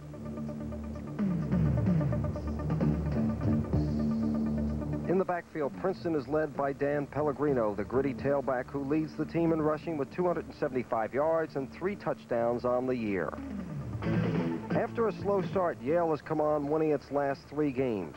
The first-string quarterback is Mike Curtin, a pinpoint passer who looks to tight end Andy Marweedy when he needs a first down. Behind Curtin at quarterback is senior Mike Sear, here throwing to Mike Stewart, who in turn finds Mike Luzzy for the touchdown.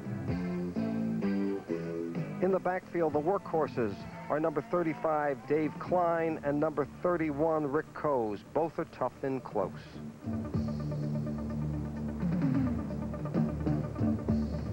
And while Klein and Coase are the starters, it's a substitute by the name of Ted McCauley who may lead Yale into contention for the Ivy title. Against Dartmouth 2 weeks ago, McCauley broke the game open with this 71-yard scamper for a TD.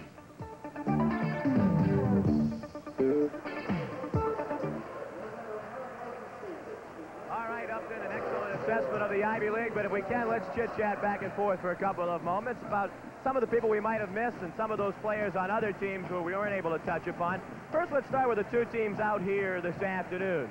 For Penn, you have Kevin Bradley, who I think is an outstanding player. Also on defense, Carmen Alakwa, who came up with a big interception for Yale here in the first half. Where do you think those 2 players fit in as far as the hierarchy of defense in the Ivy League? Well, I'd have to say, first of all, that if Kevin Bradley weighed 230 pounds, he'd probably be a number 1 choice in the National Football League. He has much more speed than Alakwa, but I think Alakwa is as good a tackler. I think it's interesting that both these clubs really are somewhat staying in this game because of their defense. Right. Penn, to me, will win the Ivy League if they win it because of their defense, not because of their offense. If Yale is to survive today, and they might very well with the way they've done, the best thing that they could do is let Penn have the football, because that's where they've made all their breaks, is on defense. The offense has just not been able to take advantage of it when they've had to. Absolutely right. Let's talk about some of the great backs that we've seen. Actually, we didn't see one of them, Rich Weissman for Dartmouth, but I know up in your research, you've seen him on film. Last week we saw Tony Baker at up in the Cornell game. I'm wondering where you think those 2 backs fit in. You mentioned Robert Santiago might be the best back in the league, but let's rate these guys as we go down the list. Well, are you going to pay me if I do it? Yes. Well, actually, Rich Weissman, it's too bad that our audience has not had a chance to see Weissman, because He does not have great speed, but he runs and catches the ball probably as well as any one of the backs in the Ivy League. And I think if he had played against Yale, it might have been a different story. Baker's really a fine back, but they really didn't use him as much as we thought they would last week. But still, in the end, when you look at all the good backs in the league, the first guy you mentioned, Santiago, in my opinion, is far and above the best back in the Ivy League. Well, Upton, that is why they pay you the big bucks, and that's why you're our expert analyst. It's been a pleasure to talk to you at halftime. We'll talk to you a little bit more during the second half. Now let you and Dick bounce around next week's matchup. Well, that's what shapes up for next week, and Dartmouth's at Columbia. That'll have no factor in the Ivy League race. Harvard's at Brown. That has a very definite bearing on what takes place in this Ivy League title chase. Yale and Cornell. Again, Cornell winless coming into today. Yale 2-1 Ivy League play coming into today. What happens here this afternoon, it has a definite factor on their bearing for the rest of the season. And Princeton, of course, in the thick of the race. If Harvard, if I were voting right now, yeah, if I were voting where to go, I would probably, if Penn wins today, if they win, I'd probably want to go see Penn play Princeton, because Princeton has Butler and Graham, really the guys that can run and throw and really make the real problem for Penn's defense. Anytime you get a good thrower, Penn's going to have a problem. Probably be the best game, maybe even Harvard and Brown. If Brown wins and Harvard beats Princeton today, that might be the game to see. It would be, because of the fact that Harvard would be undefeated as well in Ivy League play. And of course, what happens here, Penn pulls it out. They're still undefeated in Ivy League. Not only pull it out, they're out in front and they're fully expected to win this afternoon. They are a 2-touchdown favorite coming into this ball game today against the Elis, especially with homecoming and all the festivity that's been around in campus area for the last couple of days, and excitement and so forth, and last night's pep rally. And of course, on any Ivy League campus, you know, it's not just the major sports that take place. It's certainly not just football, basketball, and baseball. All kinds of sports take place on the intramural level.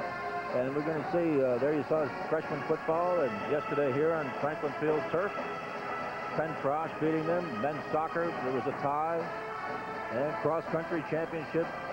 Then Dartmouth taking that one out. That was held, as you see, at Van Cortlandt Park. Cross-country championship. The women, Harvard won that. Field hockey, Penn women shut out Yale. That took place here.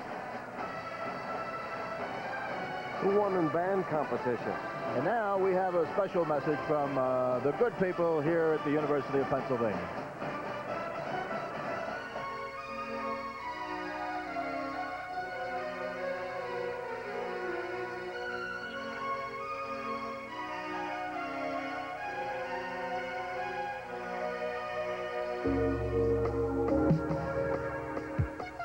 Talent, desire, discipline. These are the tools. The goal is excellence. Whether in athletic or academic pursuits, the pursuit of excellence is the common thread which ties together the 4 undergraduate and the 12 graduate schools of the University of Pennsylvania.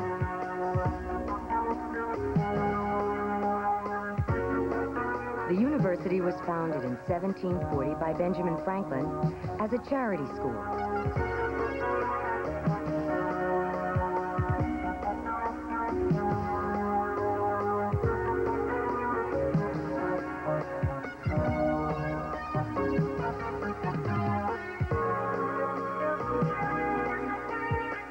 Today, Penn reflects a broad spectrum of diversity in its academic and research endeavors and the ethnic and cultural backgrounds of its community.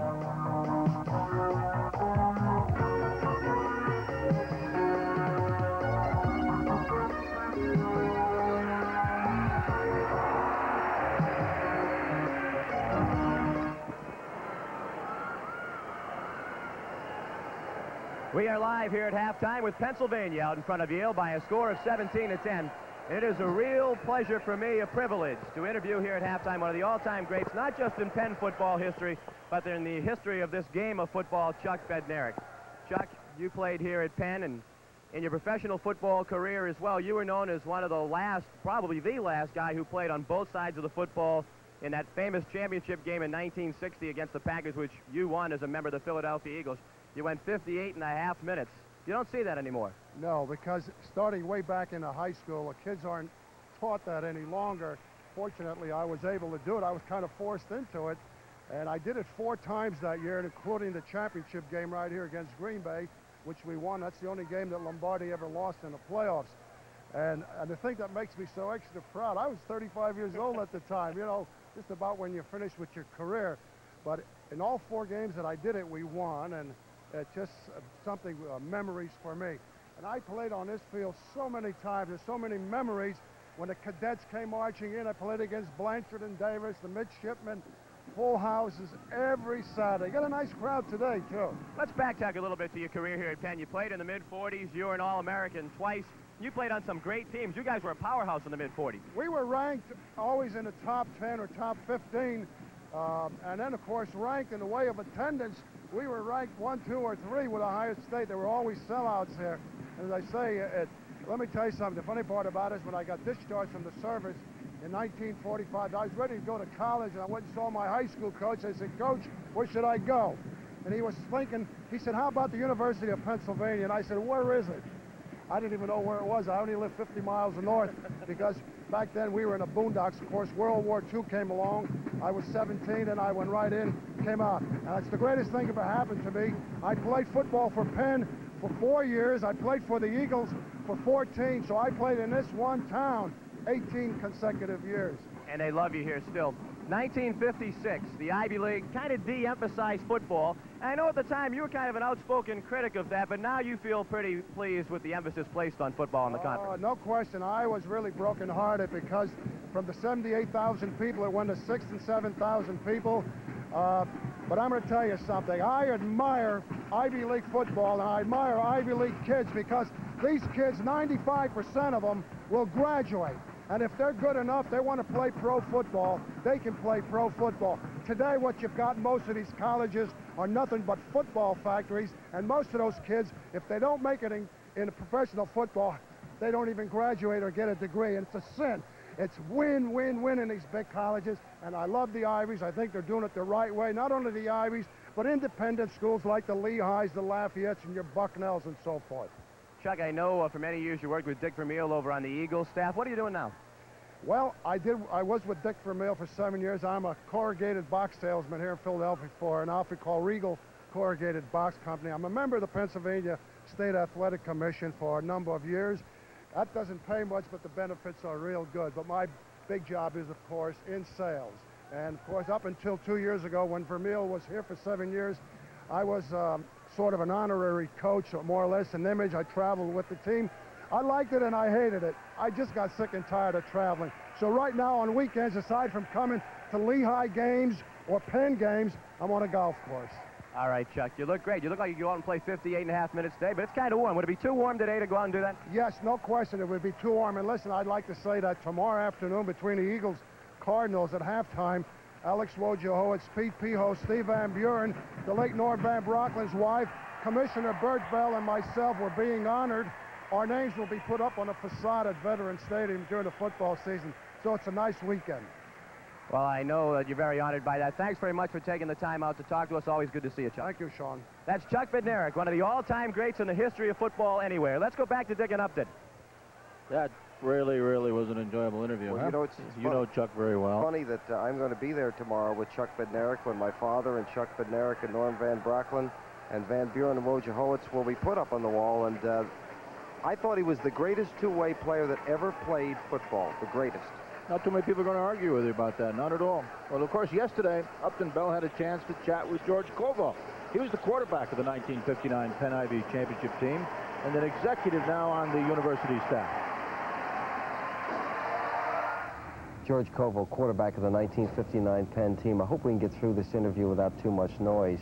All this construction, but how do you understand that? You played before big crowds then. You're right, although I must admit, Upton, the weather today is so gorgeous, and when we played, I think every Saturday we had heavy downpours, so you're right, this does bring back some fond memories. All right, I've got to ask you, everybody likes to look back and think they had the greatest team of all time, but it was the last great championship team at Penn until this present team tied for 2 Ivy Leagues in a row. What about that team? Compare the players then, or at least the talent then, including yourself, to the competition, the talent today. Upton, I think the one thing I never try to do is compare today's athletes with the past. I think today's young men are so much better physically and they have more ability than we ever had. But I think, relatively speaking, the team we had back then in the Ivy League probably could compete outside the Ivy League better than the Ivy League teams of today. But that just means the teams outside the league are getting that much better. But I think the kids today are so much better than we ever were, and I see the size of them, and there would be no way I know some of us would even play today. What do you think with spring practice, what would happen today if this present team, which has great athletes, what would they do with spring practice? Could they compete with anybody outside of the league? I don't think so. I think there's a certain caliber that they'd be able to compete with. I think the financial aid policies that the Ivy League has really restricts who they can go after and the types of students they can attract. But I don't think spring practice would have that much of an effect except to improve the caliber within the league and a certain level team, maybe the Delawares and the Lehighs and the Lafayettes. All right, as somebody, it's interesting, you know, a lot of your friends off that team would often want to become millionaires. I still know someone want to borrow some money from them, but you decided you wanted part of campus life, and since 1962, you've been part of the university, first of all, in the provost's office as the head provo. If you weren't, we're going to give you that title anyway. And now in student services having to do with finances. Why George Koval? Well, Penn treated me well. I enjoy the campus. It's something coming from the coal regions, being associated with a school such as Penn always had the mystique with it, and I think it never left me, so I stayed with it and have enjoyed it ever since. Well, you look like it. You don't have too many gray hairs. Oh, don't say that. They're all gray. It's just that when you get a haircut, you can't see them as much. Good luck and thank you. Thank you very much, Upton. Super. We're with Charles Harris, the athletic director here at Penn. Charles, homecoming weekend, lots of festivities. I know you just honored the 59 team. Well, it's a great holiday for us, and of course with this kind of crowd and this kind of spectacle, I guess, it's a real plus for us. We're excited about it. We're excited about what's happening in Pennsylvania, and glad you guys can be a part of it. Tell us what the 59 team did. Well, the 59 team still holds the distinction of being the first Penn team to win an Ivy League championship. That was 25 years ago, of course, and they're the only team really since then to win it outright. So they're special for us in our history. Charles, I want to switch gears for just a second. You've been here now 6 years at Penn. When you came in, you were the youngest athletic director in the history of the Ivy League. Did you feel any pressure personally on yourself to prove yourself, either to your colleagues among the Ivy League ADs or within this university? I think probably you can't help but put pressure on yourself anytime you move into a job, but that's part of the judgment in accepting a position. I felt as though it would be a challenge. I felt as though there were some possibilities, and I clearly saw it as an opportunity, both personally and professionally. Probably, I don't feel like I'm much the worse for wear. I think I've gained a lot more gray hairs a lot quicker than I would have under some other conditions. But it's been exciting for me. Well, certainly the record speaks for itself. Recount for us very quickly, if you will, some of the championships that you've won. I know you won a number of them in the last couple of years. Well, I think we were 21 or 24 in the last 3 years. We won 8 last year, which is the largest number we've ever won in 1 year. Starting last fall with our men's and women's cross-country teams. Through the winter, our men's and women's track teams. Of course, the football team shared in the championship, and I believe volleyball in the spring, men's and women's lacrosse. Charles, we got to go. The second half has begun. Thanks very much. Okay, Charles. So the opening kickoff of the second half, and play will begin at the 20-yard line for the University of Pennsylvania. Penn out in front, 17-10. And let's find out if the Yale defense can make their defense into their offense. First play of the second half. Orton gets the call across the 25. He's hit by Bob Dooley, the safety, but he picks up good yardage on the play. So it'll be second down and about long 5.5 for the first down.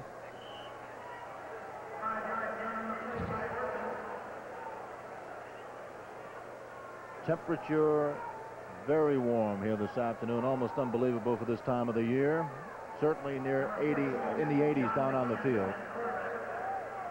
Second down and 5. Line of scrimmage, the 25. Ortman again. He's very close to that first down. Ardell McKenna, the inside linebacker, number 56 for Yale, meets him almost head-on. Up here, maybe about a half yard short of that first down. Seems to be their favorite play, and I guess they want to come out and see if they can loosen up that Yale defense a little bit at the beginning of the second half. As you mentioned, the heat is going to be more of a factor now. Well, I would think that Yale would come out with a lot of enthusiasm the way they finished that first half. Well, they can't let Penn get too many first downs or another quick score. off Yale's line. That's about the fourth time they've done that. Zaneski's head went across that line. So they're going to pick up the first down on the penalty is the University of Pennsylvania. Dead ball, illegal procedure on the defense. Well, one guy that hasn't been tired out by the heat, and that's the official. Anthony Chambers, our referee today, doing an outstanding job with his crew. There you see the halftime stats. And 225 total yards to 101 for Yale. Penn with the 225, of course, and the 17-10 lead. Time of possession almost equal. It's what's up on the scoreboard that counts. First down at the 35.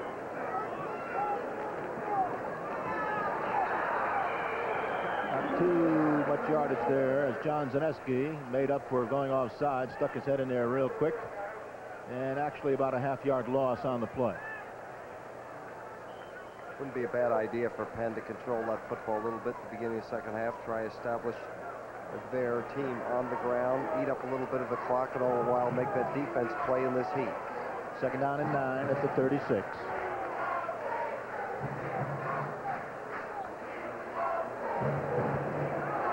That's Mike O'Neill, the fullback. Picks up a couple. Ardell McKenna there to bring him down. O'Neill, a junior out of Hickory Hills, Illinois. Not too big, 5'10", 190 pounds. That Yale defense really does feed everything into McKenna and Alakwa. But I'll tell you, they're very close to the line of scrimmage, and a little bit of play action might get them burnt again. Third down play for Penn, and it's third down and 7. Penn is 3 for 6 in first and third down plays this afternoon. Split on that left side. Again, over the middle looking for O'Toole, incomplete. Tony Rush going downfield with him. And so Penn will be forced into a punting situation now as Sam Coroniti will be coming on the field, number 10. This is one of the few times that the quarterback has been pressured today. He was trying to hit O'Toole. He was waiting for him to open up. You see the ball took off, but that's because a defender was right in his face.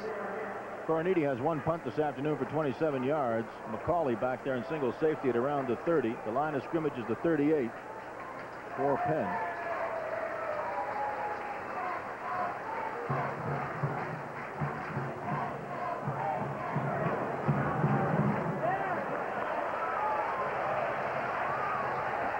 Almost a 52-yard punt. McCauley with the return. There's a flag on the play. Gallagher made the tackle for Penn. We've got a flag down, too, I believe. Flag dropped immediately. Flag up around the 18-yard line.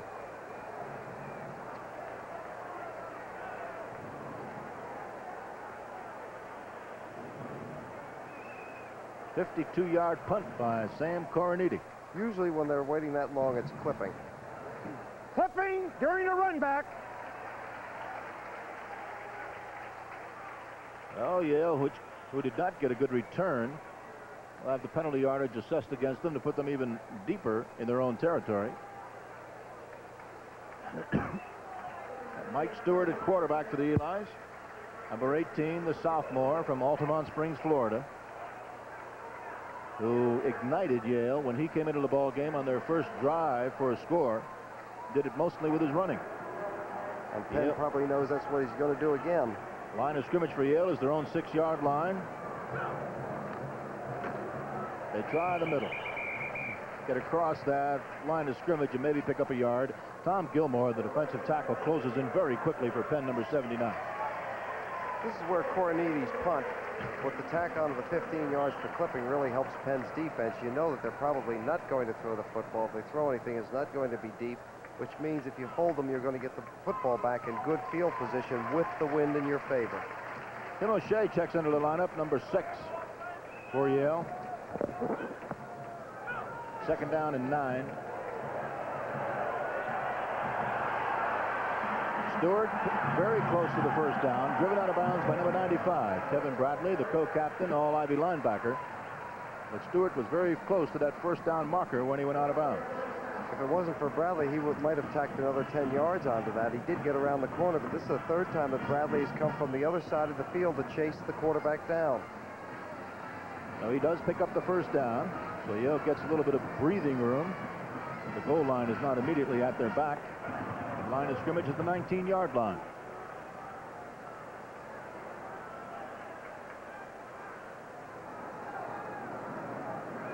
Coase finds the going very tough as he tries to go off his left guard, Steve Anderer. Denton Walker is there to get him and not allow him to go another foot. That Penn defense, those linebackers step right into the holes, and it's so difficult to run at them. They did a little bit in the beginning of the game, but they step in and fill the holes so quickly, and all of their linebackers are quick. They're not really that big. Yale's captain is the center, number 51, Marty Martinson out of Durango, Colorado. He does a good job consistently. 2nd down and 7 from the 22. Over the middle, and Klein drops it. And there's a flag. Flag at the line of scrimmage.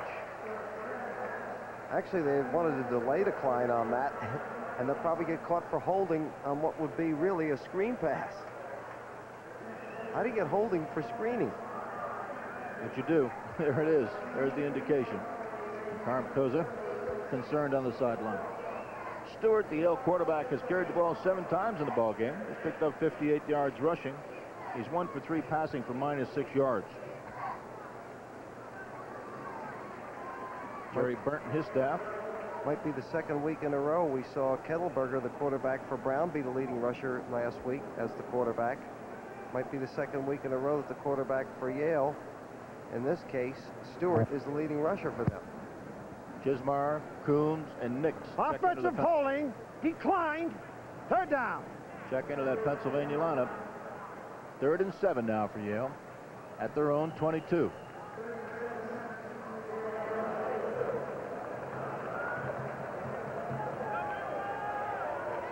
.54 remaining in this 3rd period. 17-10. Penn out in front of Yale. And of course undefeated in Ivy League play. Klein, the lone back for Yale. 3rd and 7.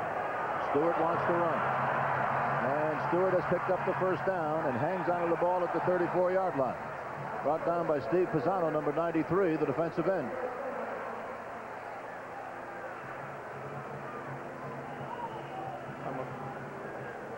Here's McCauley, who was open for just a split second, but the quarterback Stewart decided to run with the football. There was pressure put on from the outside, and he took the least route of resistance up the middle. All right, so Yale picks up the 2nd first down on this drive, and they're at the 34-yard line. This all began at the 6.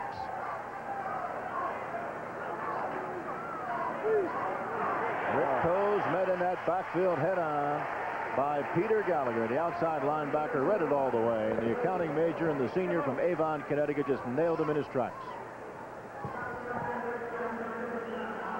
Here goes Yale from the I formation, but they never quite get into the play because Gallagher, 59, gets there before they get into it. Their linebackers, Gallagher, 59, Bradley, 95, Walker, 52, and O'Connor, 20. Again, I hate to keep repeating it. They're so quick, you never get the play off. Lose 2 on the play, so it's 2nd down and 12, back to the 32. McCauley open at the 35 and brought down at the 37-yard line by Keenan Nix, the senior defensive back out of Albany, New York. Playing his first ball game today. He's been sitting it out with an injury. Best thing that Yale can do is get the ball in the hands of McCauley, number 26, as much as they can. 3rd down and 5 as Rick Coase, number 31, checks in at tailback for Yale. So the backfield has Coase and Klein. O'Shea is wide on the right. Vince Marotta wide on the left side. 3rd down and 5. Stewart gets away. And here comes the pursuit again. Fires looking for O'Shea. It's caught at midfield. He's in Penn territory. Goes out of bounds in front of the Penn bench at the 42-yard line. And Stewart's presence of mind kept the play alive.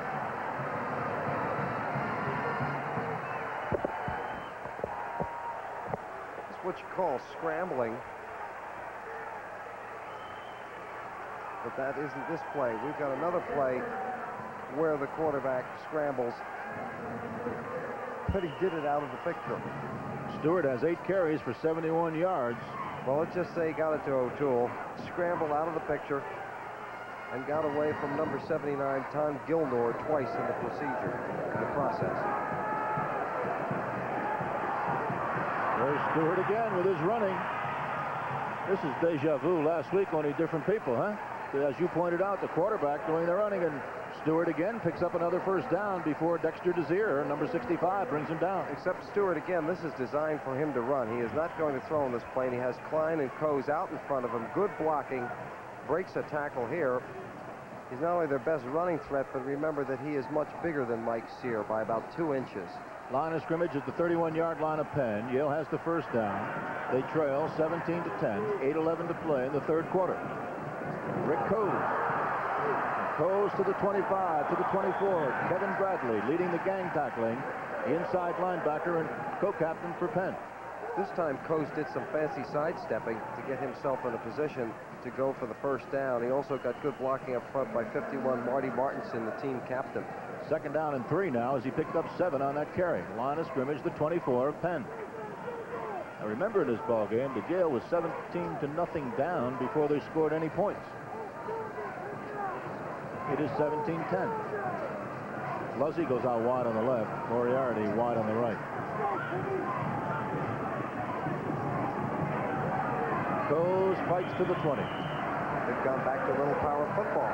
And that is enough for another first down for Yale. Joe Lorenz, the nose tackle, made the stop, but not until Coase had picked up the first down.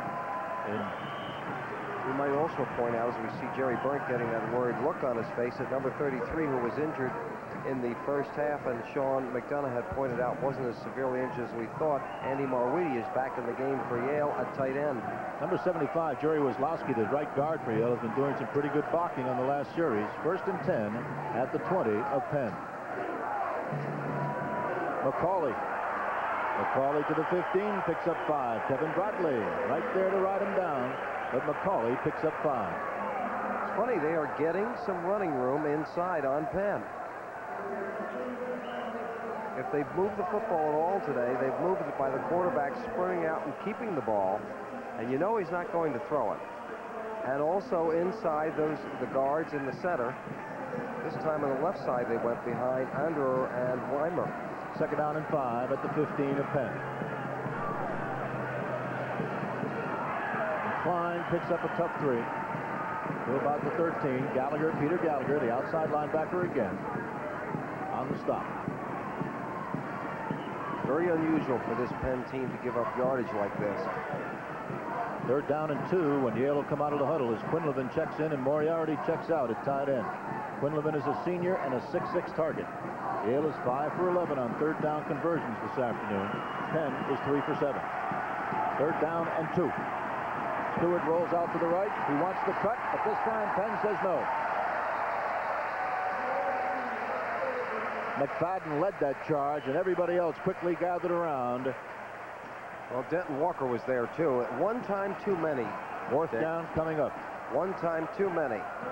The quarterback, Stewart, kept the ball, running down the line of scrimmage, looking for the opening, and there is no opening because 52 Denton Walker is there, and they are going to go for it. Going for it. No field goal attempt by Bill Moore, which is certainly well within his range. Yale trails 17-7. We have a 17-10. We have a 4th and 1. And Stewart picks up the first down, I believe. It's very close, but I believe he picked it up. We'll wait and see until the official marks it. I think you believe right. I think he made it. Joe Lorenz made the hit.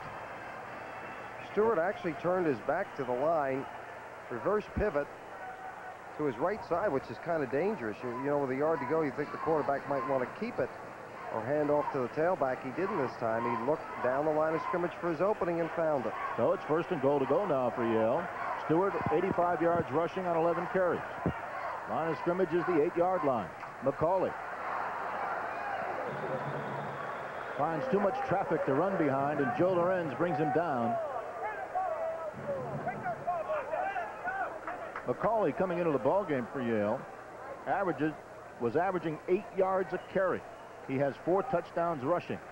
Well, not only that, he also leads Yale in 5 different categories, including kickoff and punt returns. Second down, goal to go from the 7. Murata is out wide on the left at split end.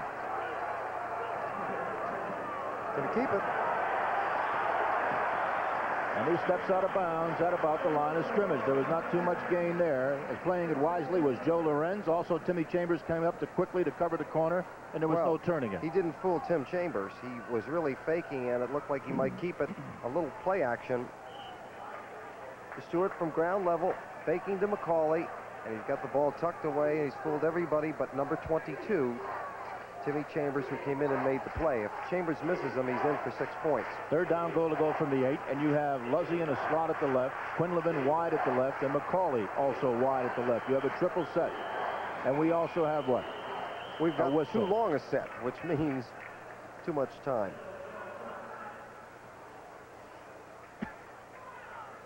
I didn't see a flag. Timeout. Yeah, it's called timeout. So evidently, Stewart saw something that he didn't like or couldn't read and called timeout almost at the snap of the ball. Well, a couple of upsets perhaps in the making. First at Madison, Wisconsin, the Badgers are out in front of Ohio State 13-7. That ball game is in the fourth quarter. Boston College has its hands full with Rutgers. That's 28-20 in favor of BC in the third quarter. Georgia having no problem with Kentucky. It's 30-0 Bulldogs. That is in quarter number 4. It is Pitt 28, Navy 14 there in the third quarter. Maryland all over Duke this afternoon. 43-7 is that score. Fourth quarter. TCU ahead of Baylor by 1 point, 21-20 there in the third quarter. Oklahoma State leads Colorado 17-8. That is in period number 3. Michigan by 3 over Illinois in the third quarter. The score there is 13-10. North Carolina State leads Clemson 24-21. That is in the third quarter. Other games, second quarter, South Carolina 21, East Carolina 10. Also in the second quarter, Georgia Tech 13, Tennessee 10. Same score at Syracuse, where the Orangemen are on the short end of a 13-10 score in the second period against Army. First period, it's Vanderbilt 7 and Mississippi 7. Cincinnati is shutting out Louisville 13-0, and Mississippi State leads Auburn in the first quarter 7-0. That's the complete scoreboard as we have it right now. We'll update those later on. Bringing you the best in television, this is Channel 12, serving Greater Philadelphia and the entire Delaware Valley. Up for Yale at a tight end position. And Stewart is going to get nailed, this time way behind the line of scrimmage, back to the 14-yard line. Tom Gilmore, the defensive tackle, led the charge for Pennsylvania. That was a big play. Very big play. They sent their outside linebacker, number 59, Pete Gallagher. Also, Gilmore was in on the tackle, but they sent Gallagher from the outside. Nobody picked him up. He had a clear shot at Stewart, so calling timeout meant nothing. Stewart, a little play action here. He's trying to set up, but number 59 from the outside, Pete Gallagher, was ready for him, forced him back into the pocket, and then 79 Gilmore took care of it. Now we're going to have Bill Moore with a field goal attempt at 30 yards, 31 yards. It's up, it's got the distance, it is good. And the score is Pennsylvania 17 and Yale 13 here in the third quarter. Hey, we're going to pause just a moment in our coverage of this game between the Quakers and the Bulldogs with the score, Pennsylvania 17 and Yale 13. Ivy League football is brought to you by The Travelers, the same people who have provided value in insurance and financial services for over a century. The Travelers, where fairness is good business. GTE, the company that can provide complete telecommunications networks for voice as well as data. American brands, whose operations include Master Locks, Sunshine Biscuits, Pinkerton's Protective Services, and Titleist Golf Products. American Express, cards, traveler's checks, and vacation stores. American Express, don't leave home without us. This is the Eastern Educational Network.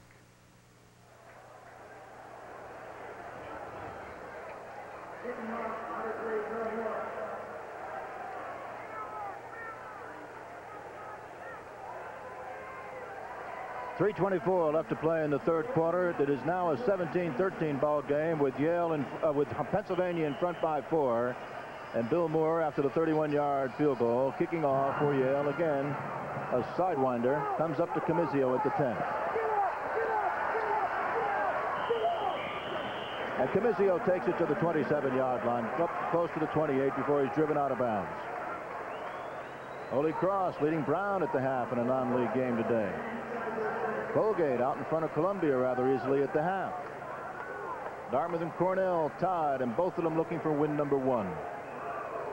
Harvard and Princeton, key Ivy League clash. Harvard undefeated in Ivy League play, tied at the half. And here it is, Pennsylvania 17, Yale 13. Penn with the ball, first down, their own 30. Up to the 31, picks up a yard. You know, Penn has slowly but surely let Yale creep back into this game. And their defense, while stopping them from 2 touchdowns, has given them field goals, and they're now within 4 points of this club. But the offense really has not generated very much after that initial strike there. No, it hasn't. It is second down and 10. Line of scrimmage is the 30. And there's Stan Costa, fullback, with good yardage.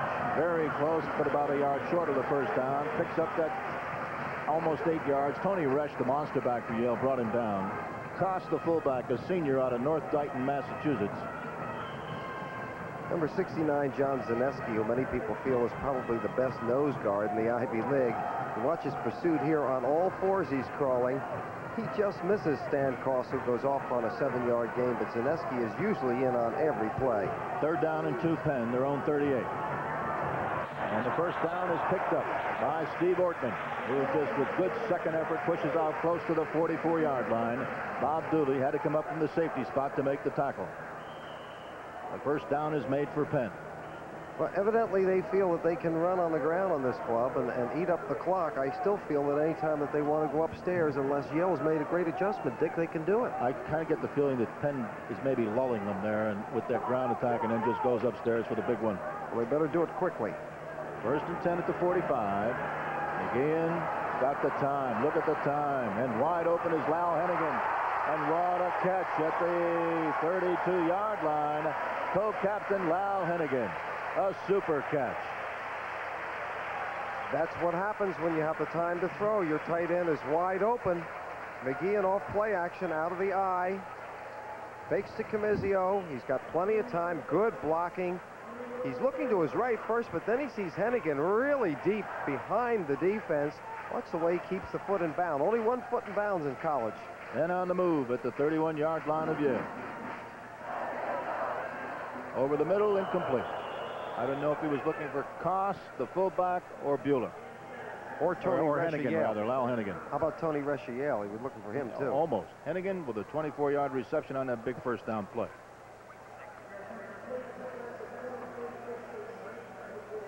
Interesting statistic. David Silk, our man with the stats, always on top of everything at these telecasts. Penn has not scored since Tom Murphy gave the Quakers a 17-0 lead 3 minutes into the second quarter. Thank you, David. Second down and 10 at the 31. And Koss gets nailed behind the line of scrimmage. Coming in there quickly for the Eli's is Yves Labissiere, the sophomore out of Flushing, New York, a pre-med student at Yale. Boy, do I love that name. Carmen Alakwa. You see the linebackers here, number 56, Alakwa, or Ardell McKenna and Alakwa, both coming up. They're playing very close to that line of scrimmage. Important play, to overuse a well-worn phrase. Third down and 10 here at the 31 of Yale. Penn with the ball. Yale's coming. And there's Mr. O'Toole. Jim O'Toole, number 34 for Penn. Always has been the man on the spot this afternoon when Penn has needed that real good, big, and key yardage. Anytime you get a wide receiver isolated on a linebacker, number 49, Tony Resch, out of the eye. McGeehan's got time to throw. He's waiting for him to clear. He sees him on the linebacker, right in front of the linebacker. You've got a mismatch. And there, completion, first down. McGeehan will just pick you apart if you give him the time, and he's had the time. On a reverse. That's Comizio, and there's 6 more for Penn.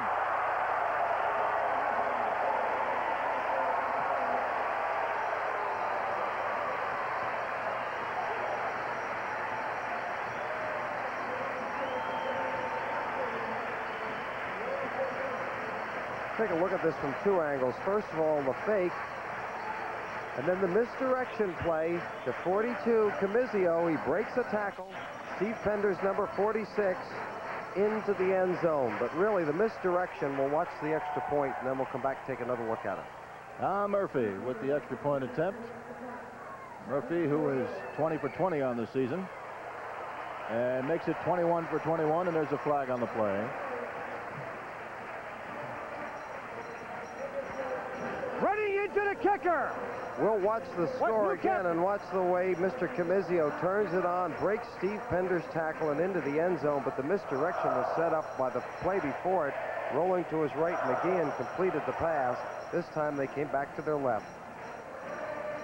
Rich Camizio, with only 36 seconds remaining in the third quarter, has given Penn their first score since 3 minutes into the second quarter when they had a 17-0 lead. Pennsylvania now leads Yale 24-13.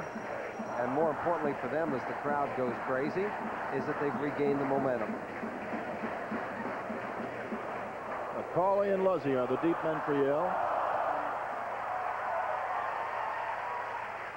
There's the Yale Bulldog. Nobody has to tell you, but Handsome Dan, I've lost the number. I don't know which number it is.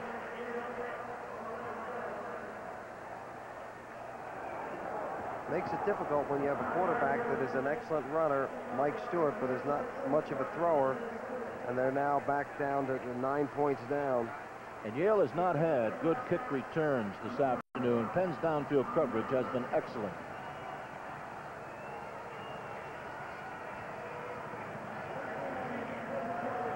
Luzzy and McCauley are the deep men for Penn. For Yale, I'm sorry. Out of bounds. We'll do it all over again. Luzzy, number 10, one of the deep men for Yale, is out of East Haven, Connecticut. He was the former quarterback at Yale. He's an outstanding baseball player for the Elis as well. Does a little bit of everything. He's an outstanding field leader.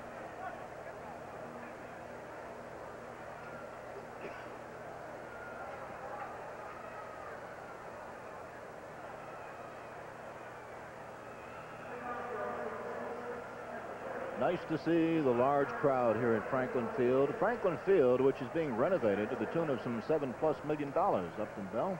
They're doing a nice job with it.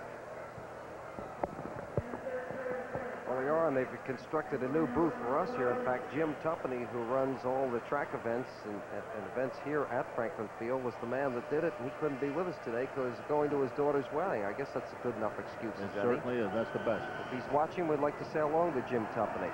Congratulations to his daughter. McCauley is going to take it at the 5 for Yale. And McCauley gets across the 25, and about the 27-yard line is where he goes down.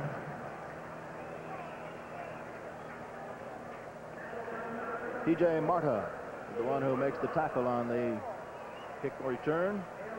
Penn's drive, there you see the time consumed, 2 minutes and 48 seconds.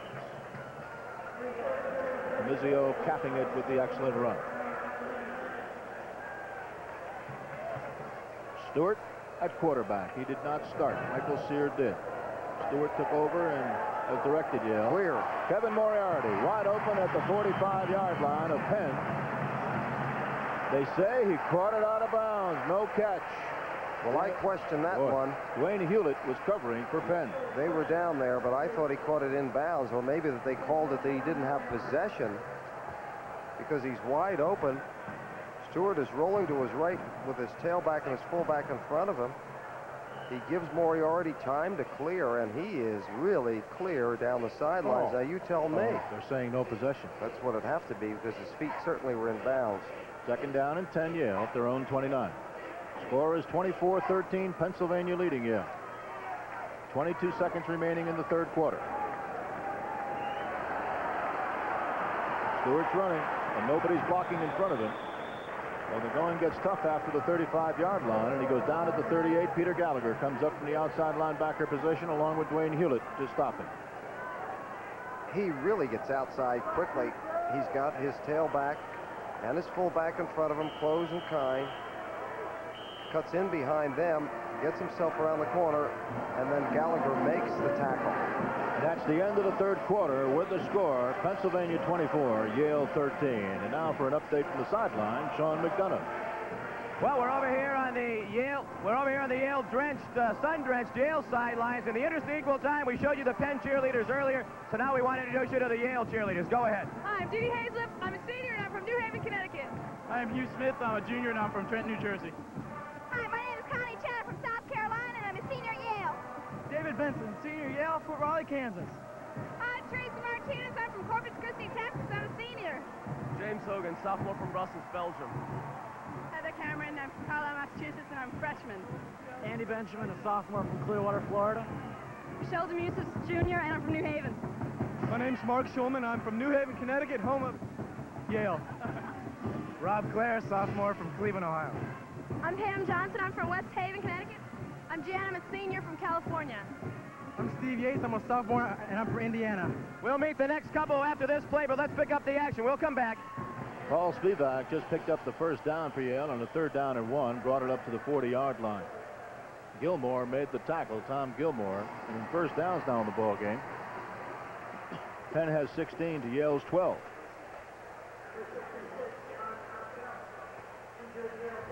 And we have a Yale player down on the field. That's John Krastowski, the sophomore out of Ansonia, Connecticut, left guard. And Sean McDonough once again. Let's meet the rest of the Yale cheerleaders while we have some time. Your name? Hi, I'm Adrian Davis. I'm a sophomore from Detroit, Michigan. Hi, I'm Troyna Mitchell. I'm a junior. I'm from Roxborough, North Carolina. Hi, I'm Tracy Heiser. I'm a senior from Dallas, Texas. And this is Michael Danziger, otherwise known as Zig. He can't speak because he's got the mask on, but we'll speak for him. As you can tell, over here on the Yale sideline, the cheerleaders come from all over as well. Now back to Dick and Uppy.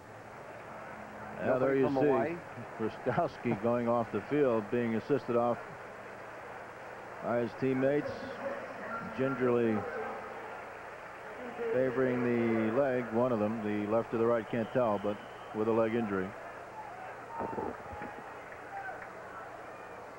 First down Yale at the 40-yard line, their own. We're in the final period of play. Rick Coes carrying the ball. Kevin Bradley on the tackle. He has been all over the field this afternoon, Kevin Bradley. Preseason All-America in the Sporting News at the linebacker position. Co-captain of his Penn team. He hasn't done anything to discourage the All-American tag. He only weighs 195 pounds for a linebacker. He was All-Ivy a year ago, and he more than likely is going to pick up that same designation again this season. Second down and 7 Yale at the 43.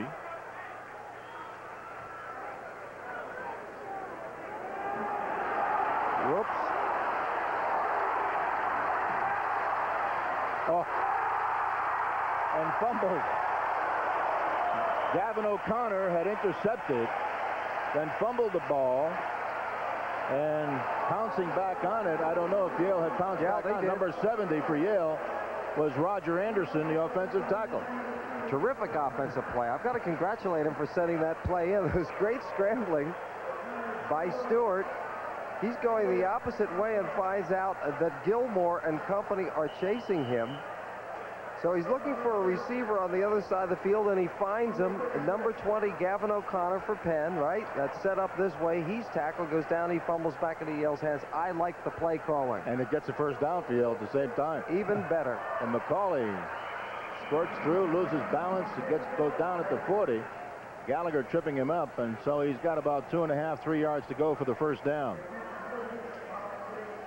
And we have Harvard now out in front of Princeton in the 3rd quarter by a touchdown.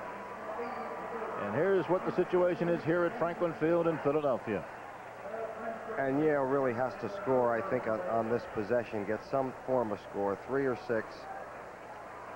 It's second down and 4. Clock begins to become a factor. Second down and 4 at the 39.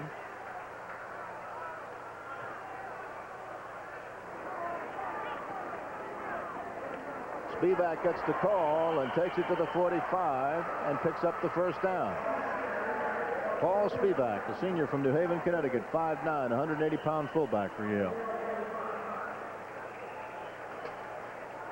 12:54, the clock running down, remaining to be played in the football game. Penn with an 11-point lead, 24-13.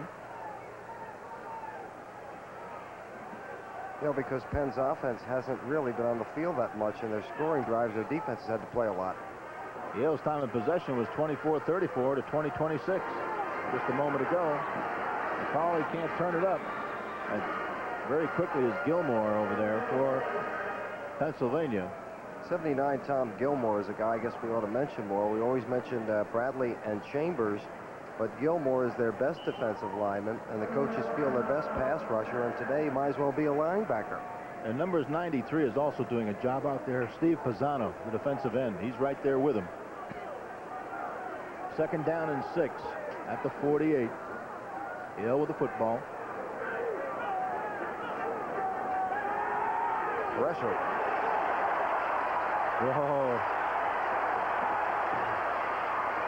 Stewart fires complete to Quinlivan at the 47-yard line of Penn.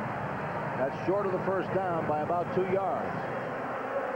Gavin O'Connor making the tackle. Mark Quinlivan getting open as Stewart scrambles all over everywhere.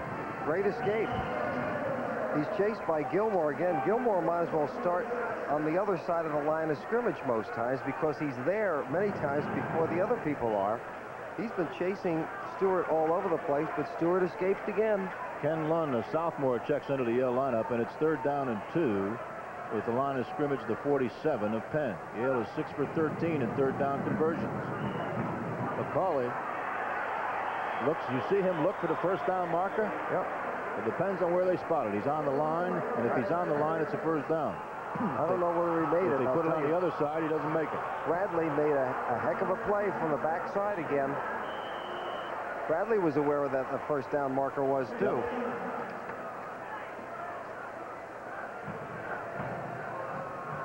Somebody saying hello to you, Dick.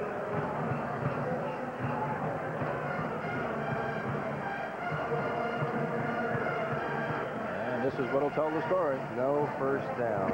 That's how short. No first down. 3 or 4 inches short of the first down. Well, you're trailing 24-13. There's 10:53 to play. Andy Marwidi checks in, number 33. This could very well be the game, even Right though it's 10:53 right here. Yale is 1 for 1 in 4th down conversions this afternoon. They need less than a yard for the first down. Spivak is the lone back in the backfield. Spivak gets the call, and on second effort picks up the first down. He did, because he didn't make it the first time. He went right off the tail of number 71, Paul Weimer, and did not make the first down, but the second effort, Spivak made it. Peter Gallagher made the stop, finally. And Sean McDonough down on the sidelines. Yes, Dick, we have an injury report. Number 66, John Krastowski, who came out of the game for Yale. Our report is that he has a knee ligament sprain, and he will not be back in the game today. First down, Yale at the 43 of Penn. Murata in motion. McCauley staying low to the ground, takes it to the 35. George Lewis, the defensive end, number 94 in there, the senior from Pottstown, Pennsylvania, an economics major at Penn, making the tackle. It appears that McCauley, when he's in there, really gives them something that they don't have with the other two tailbacks. He really has that quickness. He gets into the hole. Now you see the yardage situation. 2 yards needed. And he's in big trouble. Big trouble. Back to the 48-yard line. Instead of throwing the ball away, he kept hanging on. George Lewis in there with the pursuit. Lewis and Gilmore, as I said, Gilmore ought to line up on the other line of scrimmage. This time, Stewart's dropping straight back, but he is initially, Dexter Desir beats his man, then comes Gilmore, and then comes Lewis. Lewis not only wants to wrap him up, but he wants to tie him. So it's now 3rd and 18, and the 4th and 1 has been wasted. Picking up the first down on it. Line of scrimmage back at the 48. Here he comes.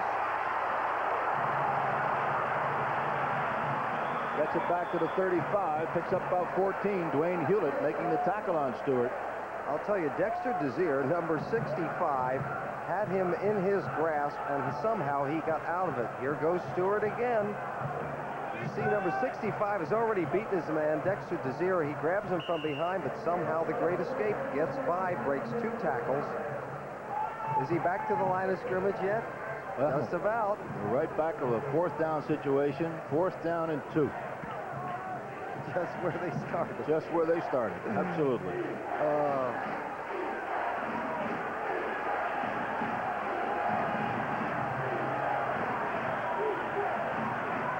4th and 2. Rada in motion. McCauley, and McCauley got that first down. He popped that hole real quick. Got a good quickly. Gavin O'Connor up there to make the final hit. Got a good block from 35, Dave Klein, from the fullback position. Also, maybe Penn is so intent on coming on upfield, they just slipped inside them. But Klein 35 made the block to spring him loose. Yale's in a situation of needing 2 touchdowns in this ball game to do anything to pull the upset they would like. They trail 24-13 with 7:44 to play. First down at the 27 of Penn. Dave Klein inside the 25 to about the 23. And you have George Lewis again in there at the defensive end spot doing yeoman work the last couple series. See, the problem is, Dick, that they keep running time off that clock. Absolutely. They might score, but they're helping Penn because we're down inside 8 minutes at 7:20. Every time they've scored, they've had to eat a lot of time off the clock. You pointed that out very early in the ball game too, Upton. 2nd down and 6 at the 23. Misdirection play with Luzzy. And he's down to about the 11-yard line and picks up another first down. Michael Luzzy. That stops the clock at 7:02 as the clock is stopped with the change of the stakes. Down in the sideline again, Sean McDonough. Some scores from around the nation. An upset in the making. Wisconsin leads Ohio State 16-7. That is in the 4th quarter. Boston College leads Rutgers in the 4th quarter 35-23. Georgia shutting out Kentucky in the 4th quarter 30-0. And it's Pitt 20, Navy 20. They are also in the 4th quarter. More in a moment. First down, Yale at the 12-yard line of Pennsylvania. McCauley to the 1, trying to stick it in there, but his knees had touched at the 1. Lorenz made the final stop. Armstrong was also there around the ankles. Dave Klein, again, number 35, made the key block to get him outside. I'll tell you, I don't know how they're doing it, but they are staying in the game. 6:30, though. Going to see number 35, Dave Klein. What's the key block in front of McCauley? Klein just clobbers his man, and McCauley keys off his block and gets down to the 1-yard line. And Sean McDonough with some more scores. 4th quarter, it's still Maryland 43, Duke 7. Also in the 4th quarter, TCU leads Baylor 28-20. Oklahoma State ahead of Colorado 17-11 there in the 3rd quarter. It's Michigan 20, Illinois 10. That's in the 3rd quarter. Also in the 3rd quarter, Clemson 35 and North Carolina State 31. 2nd quarter action, South Carolina 21, East Carolina 10. Georgia Tech leads Tennessee 14-13 in the 2nd quarter, and it's still Army 13, Syracuse 10 in the 2nd quarter. And the stakes were brought out. It's a first down for Yale, a 1st and goal to go from the 2. Klein gets into the end zone, touchdown. Dave Klein, Yale. That makes it 24-19. Steve Anders 74 and Weimer 71 right off that left side. Good blocking this time by McCauley. And they're right in it. 6:14 on the clock. Straight handoff right off the left side, which was perfect. Bill Moore will be attempting the extra point. Moore's had himself a day, 2 field goals.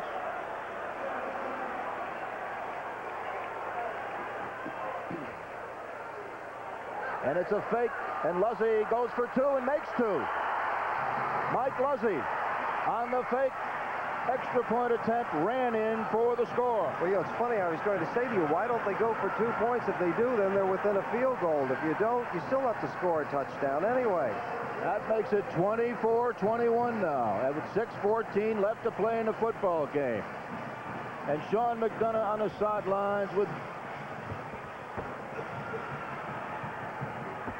Dick, I don't know if I can hear you, but we do have Mike Curtin, the Yale quarterback here. Mike, you're jubilant after that big touchdown for your club. Oh, it looks good. You know, we got 6 minutes to go, and hopefully the defense will get the ball back for us. We can go down. You know, field goal ties and touchdown certainly wins it. We've been referring to your injury as a Charlie horse, but I guess that's not really what it is. Why don't you explain it to us? Well, what they call it medically is a hematoma, which is basically a deep kind of inner thigh bruise. There's a lot of internal bleeding in there, and most of that has gone away. It caused a lot of swelling initially, and it feels a lot better now. When will you be able to come back? I'll be playing next week against Cornell. Well, hopefully for your club, it'll be with only one loss in the conference. Thanks very much. Thank you, Mr. McDonald. That's Mike Curtin, the regular quarterback for Yale. He's a very interested observer here on the sidelines. Bill Moore teeing it up. There's McCauley, who had some key runs in that drive, and Dave Klein, who did the blocking, got rewarded by getting the touchdown call. Well, and a good call by Yale, and I'm not be surprised to see if them try an onside kick. Yeah, that they do. They try it, but it goes right into the hands of Dwayne Hewlett of Pennsylvania at the 47-yard line. But Dick, my question at this time of the game, plenty of time left, 6 minutes. Why do it now? Yeah, you may have a point. Steve Pender's made the tackle. Penn has good field position, and Ben probably is going to keep the ball on the ground now, try to eat up the clock, keep them away from the football. I'd much rather have them run the football and kick it down to the 10-yard line than give them good field position. John McGeehan is the man of the hour because he has the fortune of Penn on his shoulders, and he is 10 for 16 passing, 196 yards, 2 touchdowns in the air, 1 interception on the day. Flag on the play. A flag on the play as the line of scrimmage gets beyond that line of scrimmage and into Yale territory to the 49. Ardell McKenna making the tackle. It's probably going to be against Yale. Procedure on the blue. That's against Penn. 5 yards will be marked off against the University of Pennsylvania.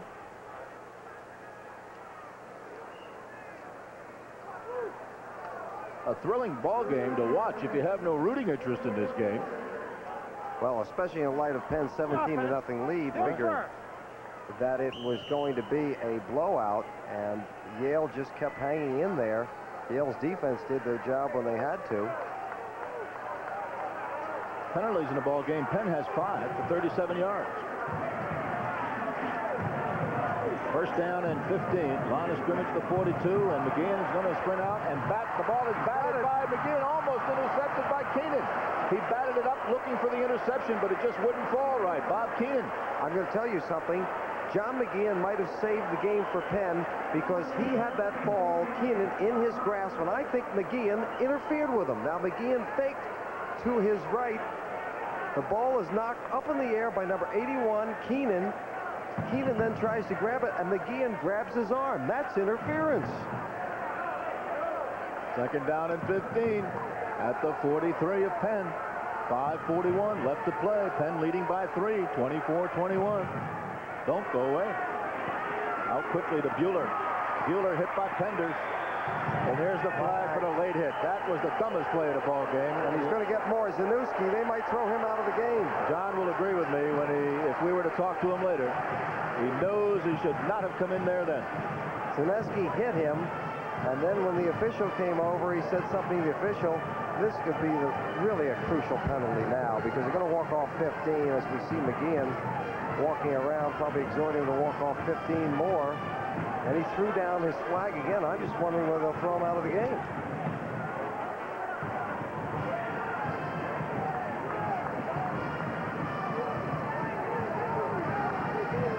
Two, dead ball, foul, personal, gets the white. Well, that's better than any running back can do for you. 30 yards walked off. And maybe the football game. As Penn now has the first down at the 35-yard line instead of being with the football back up around the 40-something. Well, they got unsportsmanlike conduct, and then they got another one on top of it for Zanussi saying something to the official. Can't do it. I know it was in the heat of the moment, but Yale still has an opportunity to win or tie this ball game, and you don't want that happening to you. Back to the 20 after the second one was assessed, and that's where we are. First down at the 20.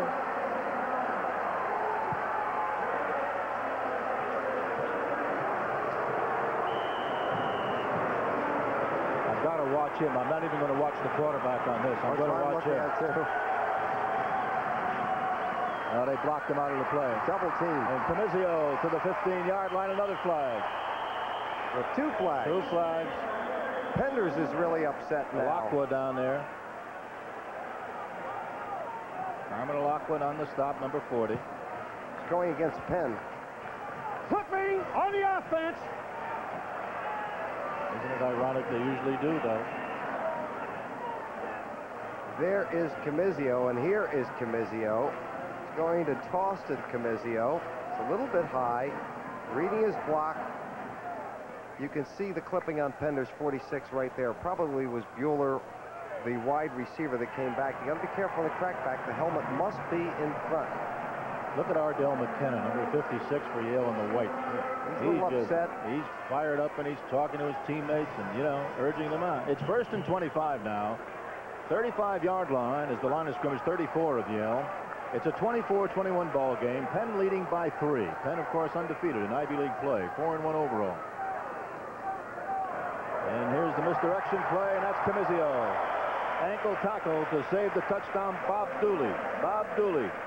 If it were not for that, there'd be another 6 up on the board for Penn. That's why that misdirection play gets catches a very aggressive team. You're really actually going against the grain. The flow is one way, and you send it back, Comizio in this case, back the other way. And I guess Penn's getting ready to kick a field goal if they don't get another 1st down. Well, it's only 2nd down. 2nd down and 17. Line of scrimmage is the 27-yard line.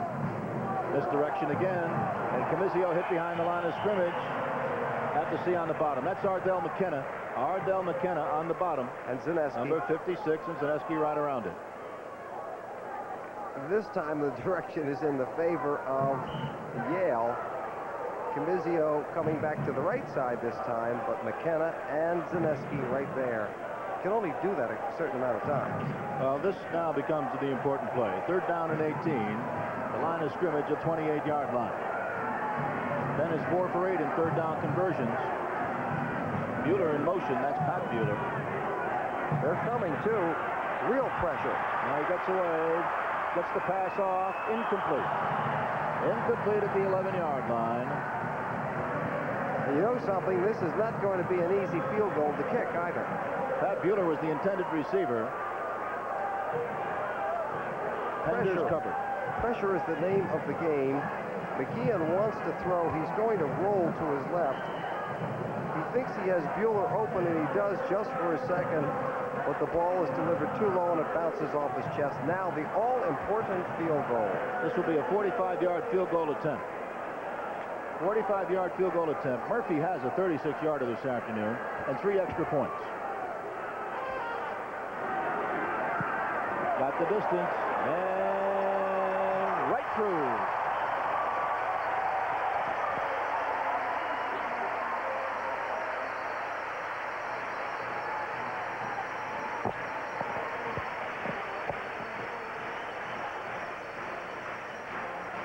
There you see it with 11-16 having gone by in this 4th and final quarter, and now it is Yale needing a touchdown. So what Not a field goal to tie. No, but what they've really done is offset the 2-point conversion by Yale. Right. And that's right. It's a touchdown, wins the game for Yale. Plenty of time left on the clock, and I wonder again, Dick, going back, you try to remember key things in a football game that wins or loses it for you, and that onside kick has to be the first thing in my mind with all that time left on the clock, and the second thing has to be the back-to-back penalties on Zineski. And then right back to the first quarter up, then when Yale recovered 2 fumbles of Pennsylvania in their territory and couldn't come up with a point. But in spite of that, you just wonder what the thinking was of the onside kick at that time and giving Penn good field position. There's 3 minutes and 44 seconds left to play. Luzzie's one deep man and McCauley is the other, and this, they're going to boom it to the end zone, and Luzzie takes it there. Luzzie gets it across the 20 to the 24-yard line, and Yale has 76 yards to go for an upset. They do, Maybe. and here's what you have to look for. Penn is going to be playing deeper than the deepest. They're going to give you everything short, and what you hope to have to do is that your quarterback can keep throwing underneath that defense and move it down quickly but efficiently a little bit at a time. Don't try for the home run. They're not going to give it to you. First down at the 23-yard line for Yale. The game is 27-21 Penn. And Stewart gets mauled. Gets the ball away. Throw the flag for intentional grounding, probably. Gilmore had him smothered. Well, Stewart trying to argue from the ground, but there's no intended receiver, evidently. Well, and look I don't at know about Koza. that. I think I'm on Koza's side. We'll see it on the replay. Fakes to the fullback and the tailback. The receiver coming by. But Gilmore has also beaten his man. Gilmore's taking him down. He's getting rid of the ball. The rule, as I understand it, reads somebody has to be near the ball. We really couldn't see off that replay. He's calling intentional grounding. But it wasn't until Gilmore started to complain that he threw the flag. I don't blame Gilmore, by the way. Very seldom see Carm Koza argue about anything in a football game. He came flying down that sideline to have it out with the official on the sideline. Intentional grounding, loss of down, second down. Now, I thought there was somebody near the ball, and that's all you have to have is somebody near the ball. Second down and 23. Line of scrimmage, the 10-yard line. They're off. Quinlivan, number 14, is offside. That second time he's moved.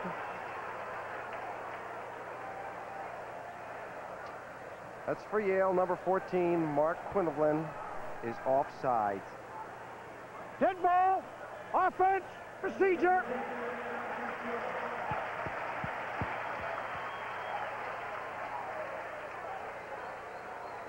Well, the line of scrimmage becomes the 5-yard line.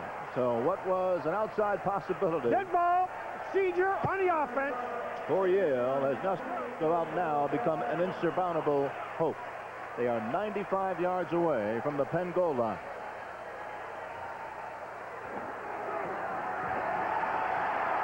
And Eugene Prophet is in the game.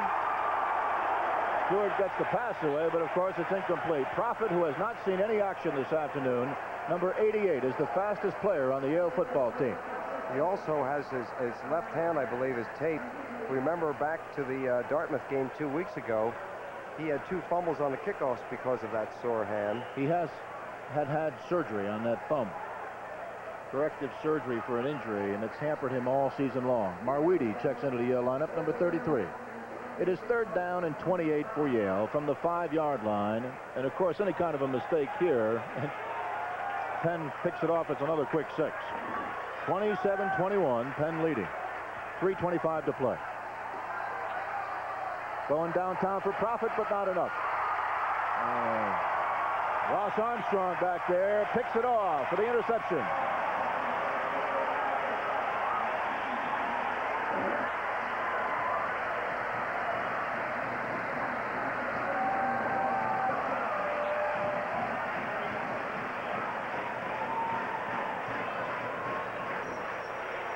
This is what you call heaving it up there and hoping that somebody can catch it. You're just hoping that Ross Armstrong, who plays the middle of the field as well as anybody and is a terrific athlete, number 41, doesn't get to the ball, but he did. 3:17 to play. Penn leading 27-21, and now just consume it if they can. But there's Ortman with a lot of room. Ortman. Bob Dooley brings him down.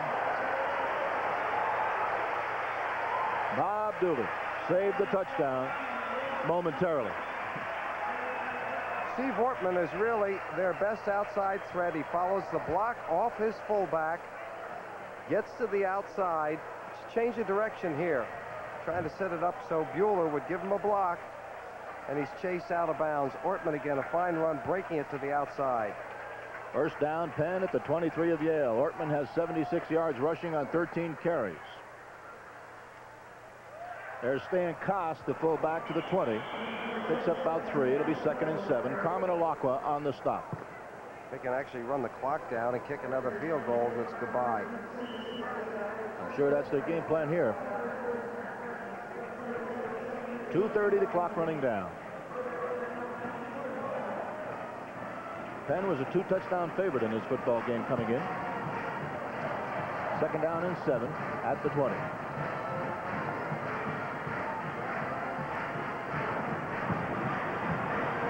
Demizio, gang tackle. Alakwa, Labissiere meets him first. Everybody else follows up. One thing, Dick, at the end of a ball game like this, you want your backs to stay in bounds. You don't want them to be running out of bounds, because then you're giving the other team almost a free timeout. This way, they're going to have to begin using up their timeouts. They've already used one with the quarterback when he came out and did. See number 73 there up, not to cut you off, but he's wearing a shoulder harness. He cannot lift his arm above. He can't lift it halfway up. He had a very severe shoulder separation. He's playing with a special harness. Well, he's going out of the game now. I wonder if he hurt himself again. We have a third down and 7 coming up, and in third down conversions this afternoon, Pennsylvania's had 10 of them. They've completed 5. 2:03. The clock is stopped. I would think that they just want to get themselves to the middle of the field, get themselves in a good position to kick the field goal, run the clock down. 2:03 left. 2 excellent kickers in this ball game, field goal kickers. Each one of them has done what has been called upon him to do this afternoon. Well, Murphy kicked really the crucial field goal for Penn. That took a lot of pressure off when he kicked that and made it a 6-point game again. Well, I think more also in the fact that he had no attempts this season until this afternoon. Made his first one even more important than it was normally. Third down and 6. Ball at the 19 of Yale. Penn in possession with a 6-point lead. Pat Bueller in motion. Out to Ortman, and Ortman has nothing but grass in front of him. Touchdown, Penn.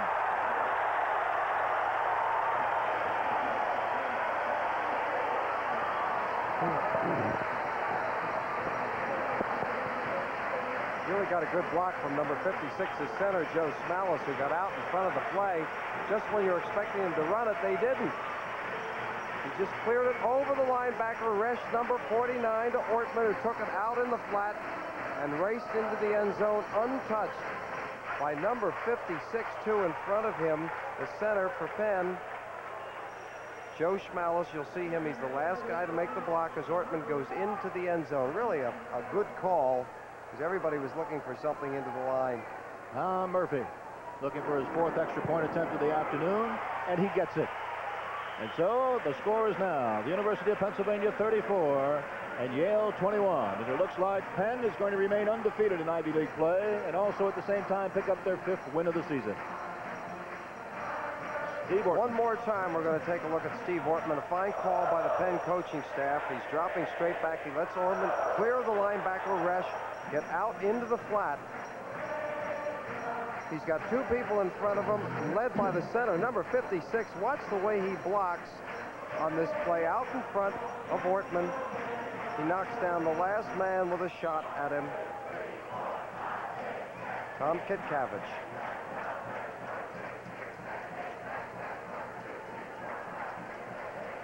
This is what a homecoming game is supposed to be all about, right? This kind of excitement, plenty of thrills.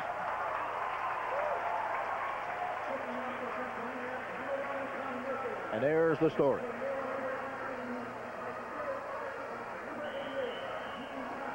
McGeehan, 222 yards passing as Murphy kicks off. That's Stewart. He does everything. He's going backwards the wrong direction. And he fumbles, and Penn gets the ball.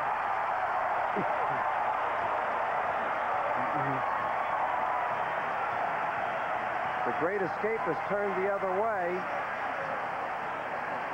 Bruce Rodeo, senior from Cherry Hill, New Jersey, pounces on the football. Well, while Rodeo found himself the biggest moment in his life, number 38, Stewart thought he was taking the ball from the line of scrimmage again and passing because he tried the reverse just one too many times. We'll see it on the replay. He sees that he can't get to his right. He starts back to his left. Stiff arms one guy, begins to trip, turns around and said, I got to get rid of this ball, and he does. Just watch it right there. He's hit, and there comes Rodeo, number 38. Now Penn with the ball on the 9-yard line and a 1st and goal to go. They've And they fumbled. Penn fumbled the ball on the snap. Helinski is in at quarterback. First time this afternoon for Penn. Chris Helinski is senior from Bluebell, Pennsylvania.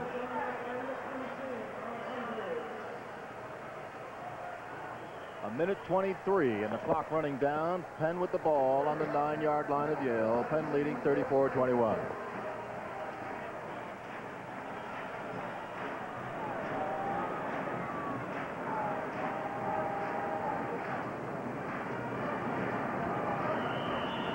Very little going there. Bob Andrews into the lineup for Penn. Ardell McKenna there to make the tackle. I think they just want to run the clock out. I would think so. Why try to score? I mean, I know you have some young kids in there, but the damage is done. The game's running itself down. Just run the clock out.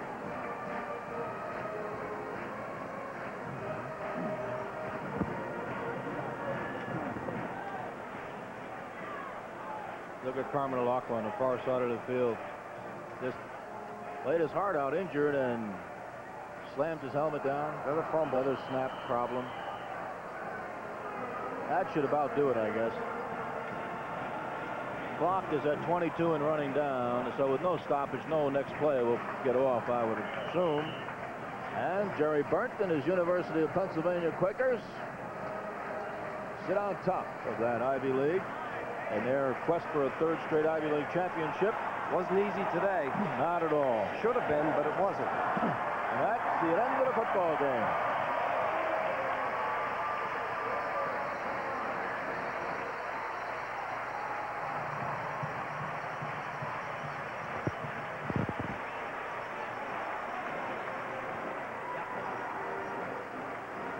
Jerry, great win for you against a very tough Yale club. They were. I told everybody they were a good football team, and they played very well today. We beat a good football team. I'm proud of our kids. Looking down the road, you got some tough road ahead. Princeton coming up, Harvard as well. Absolutely. We'll have to play better than we played today, but they played well. Give Yale credit. They played very well. Well, your club played well, very well indeed, and we know you want to get over and shake hands with Carmen. Congratulations. We'll see you down the road. Thank you. I'm excited about today. Thank you. Okay. Jerry Burnt, he was in a real rush, wanted to get over and see his good friend Carm Koza. He's a true gentleman. We didn't want to hold him up. Let's go back to the booth. Well, there you see the meeting at the midfield to shake hands, and it has to be, I'm going to use the word heartbroken, Carm Koza, because they were in it. And the whole reflection of this ball game from their point of view is going to unfortunately fall upon the back-to-back penalties and maybe negate what was a real super effort. Well, I think it against did. a super Penn football team. I think it was a super effort. I think that Penn let them back into the game, Dick. When they let them back in again, they took advantage of it. They did what they had to do. The only problem you have to think about it overall is what about the onside kick with 6 minutes left in the game? That might have been the whole thing, even more important than the penalties. And we certainly want to thank so many people who were associated in helping us this afternoon. The athletic director at Penn, Charles Harris, the coach, Jerry Burnt, the sports information director, Herb Hartnett, the associate director, Carolyn Schley, Yale, the athletic director, Frank Ryan, the sports information director, Mark Curran, coach Carm Koza, Steve Berezzi, Eileen Hickey, our spotter today, Donna Witz-Levin, and we thank her very, very much. Assistant for the statistics, Dave Evangelista, and our field helpers, Tony Malik, Karen Pingar, Victor Castor. And to those people, we thank you very, very much. And it's been a super football game here that we have seen at Franklin Field in Pennsylvania. Dick Galliette for Upton Bell and Sean McDonough wishing you all a very pleasant good afternoon, everybody, from Franklin Field in Philadelphia.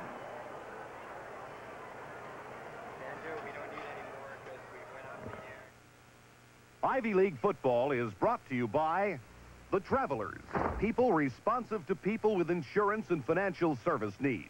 The Travelers, where fairness is good business. GTE, the company whose products include both microwave and satellite communication systems around the world. American Brands, Inc., a group of related packaged goods and service companies whose brand names have become household bywords.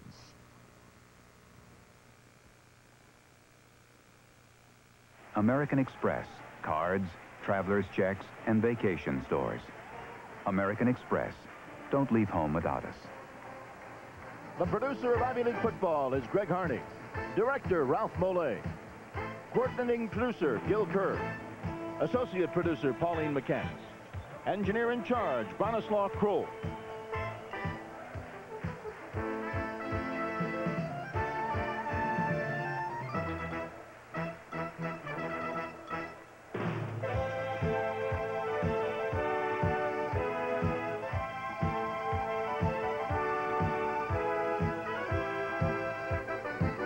This program was produced by Greg Hardy Productions Incorporated in association with Trans World International.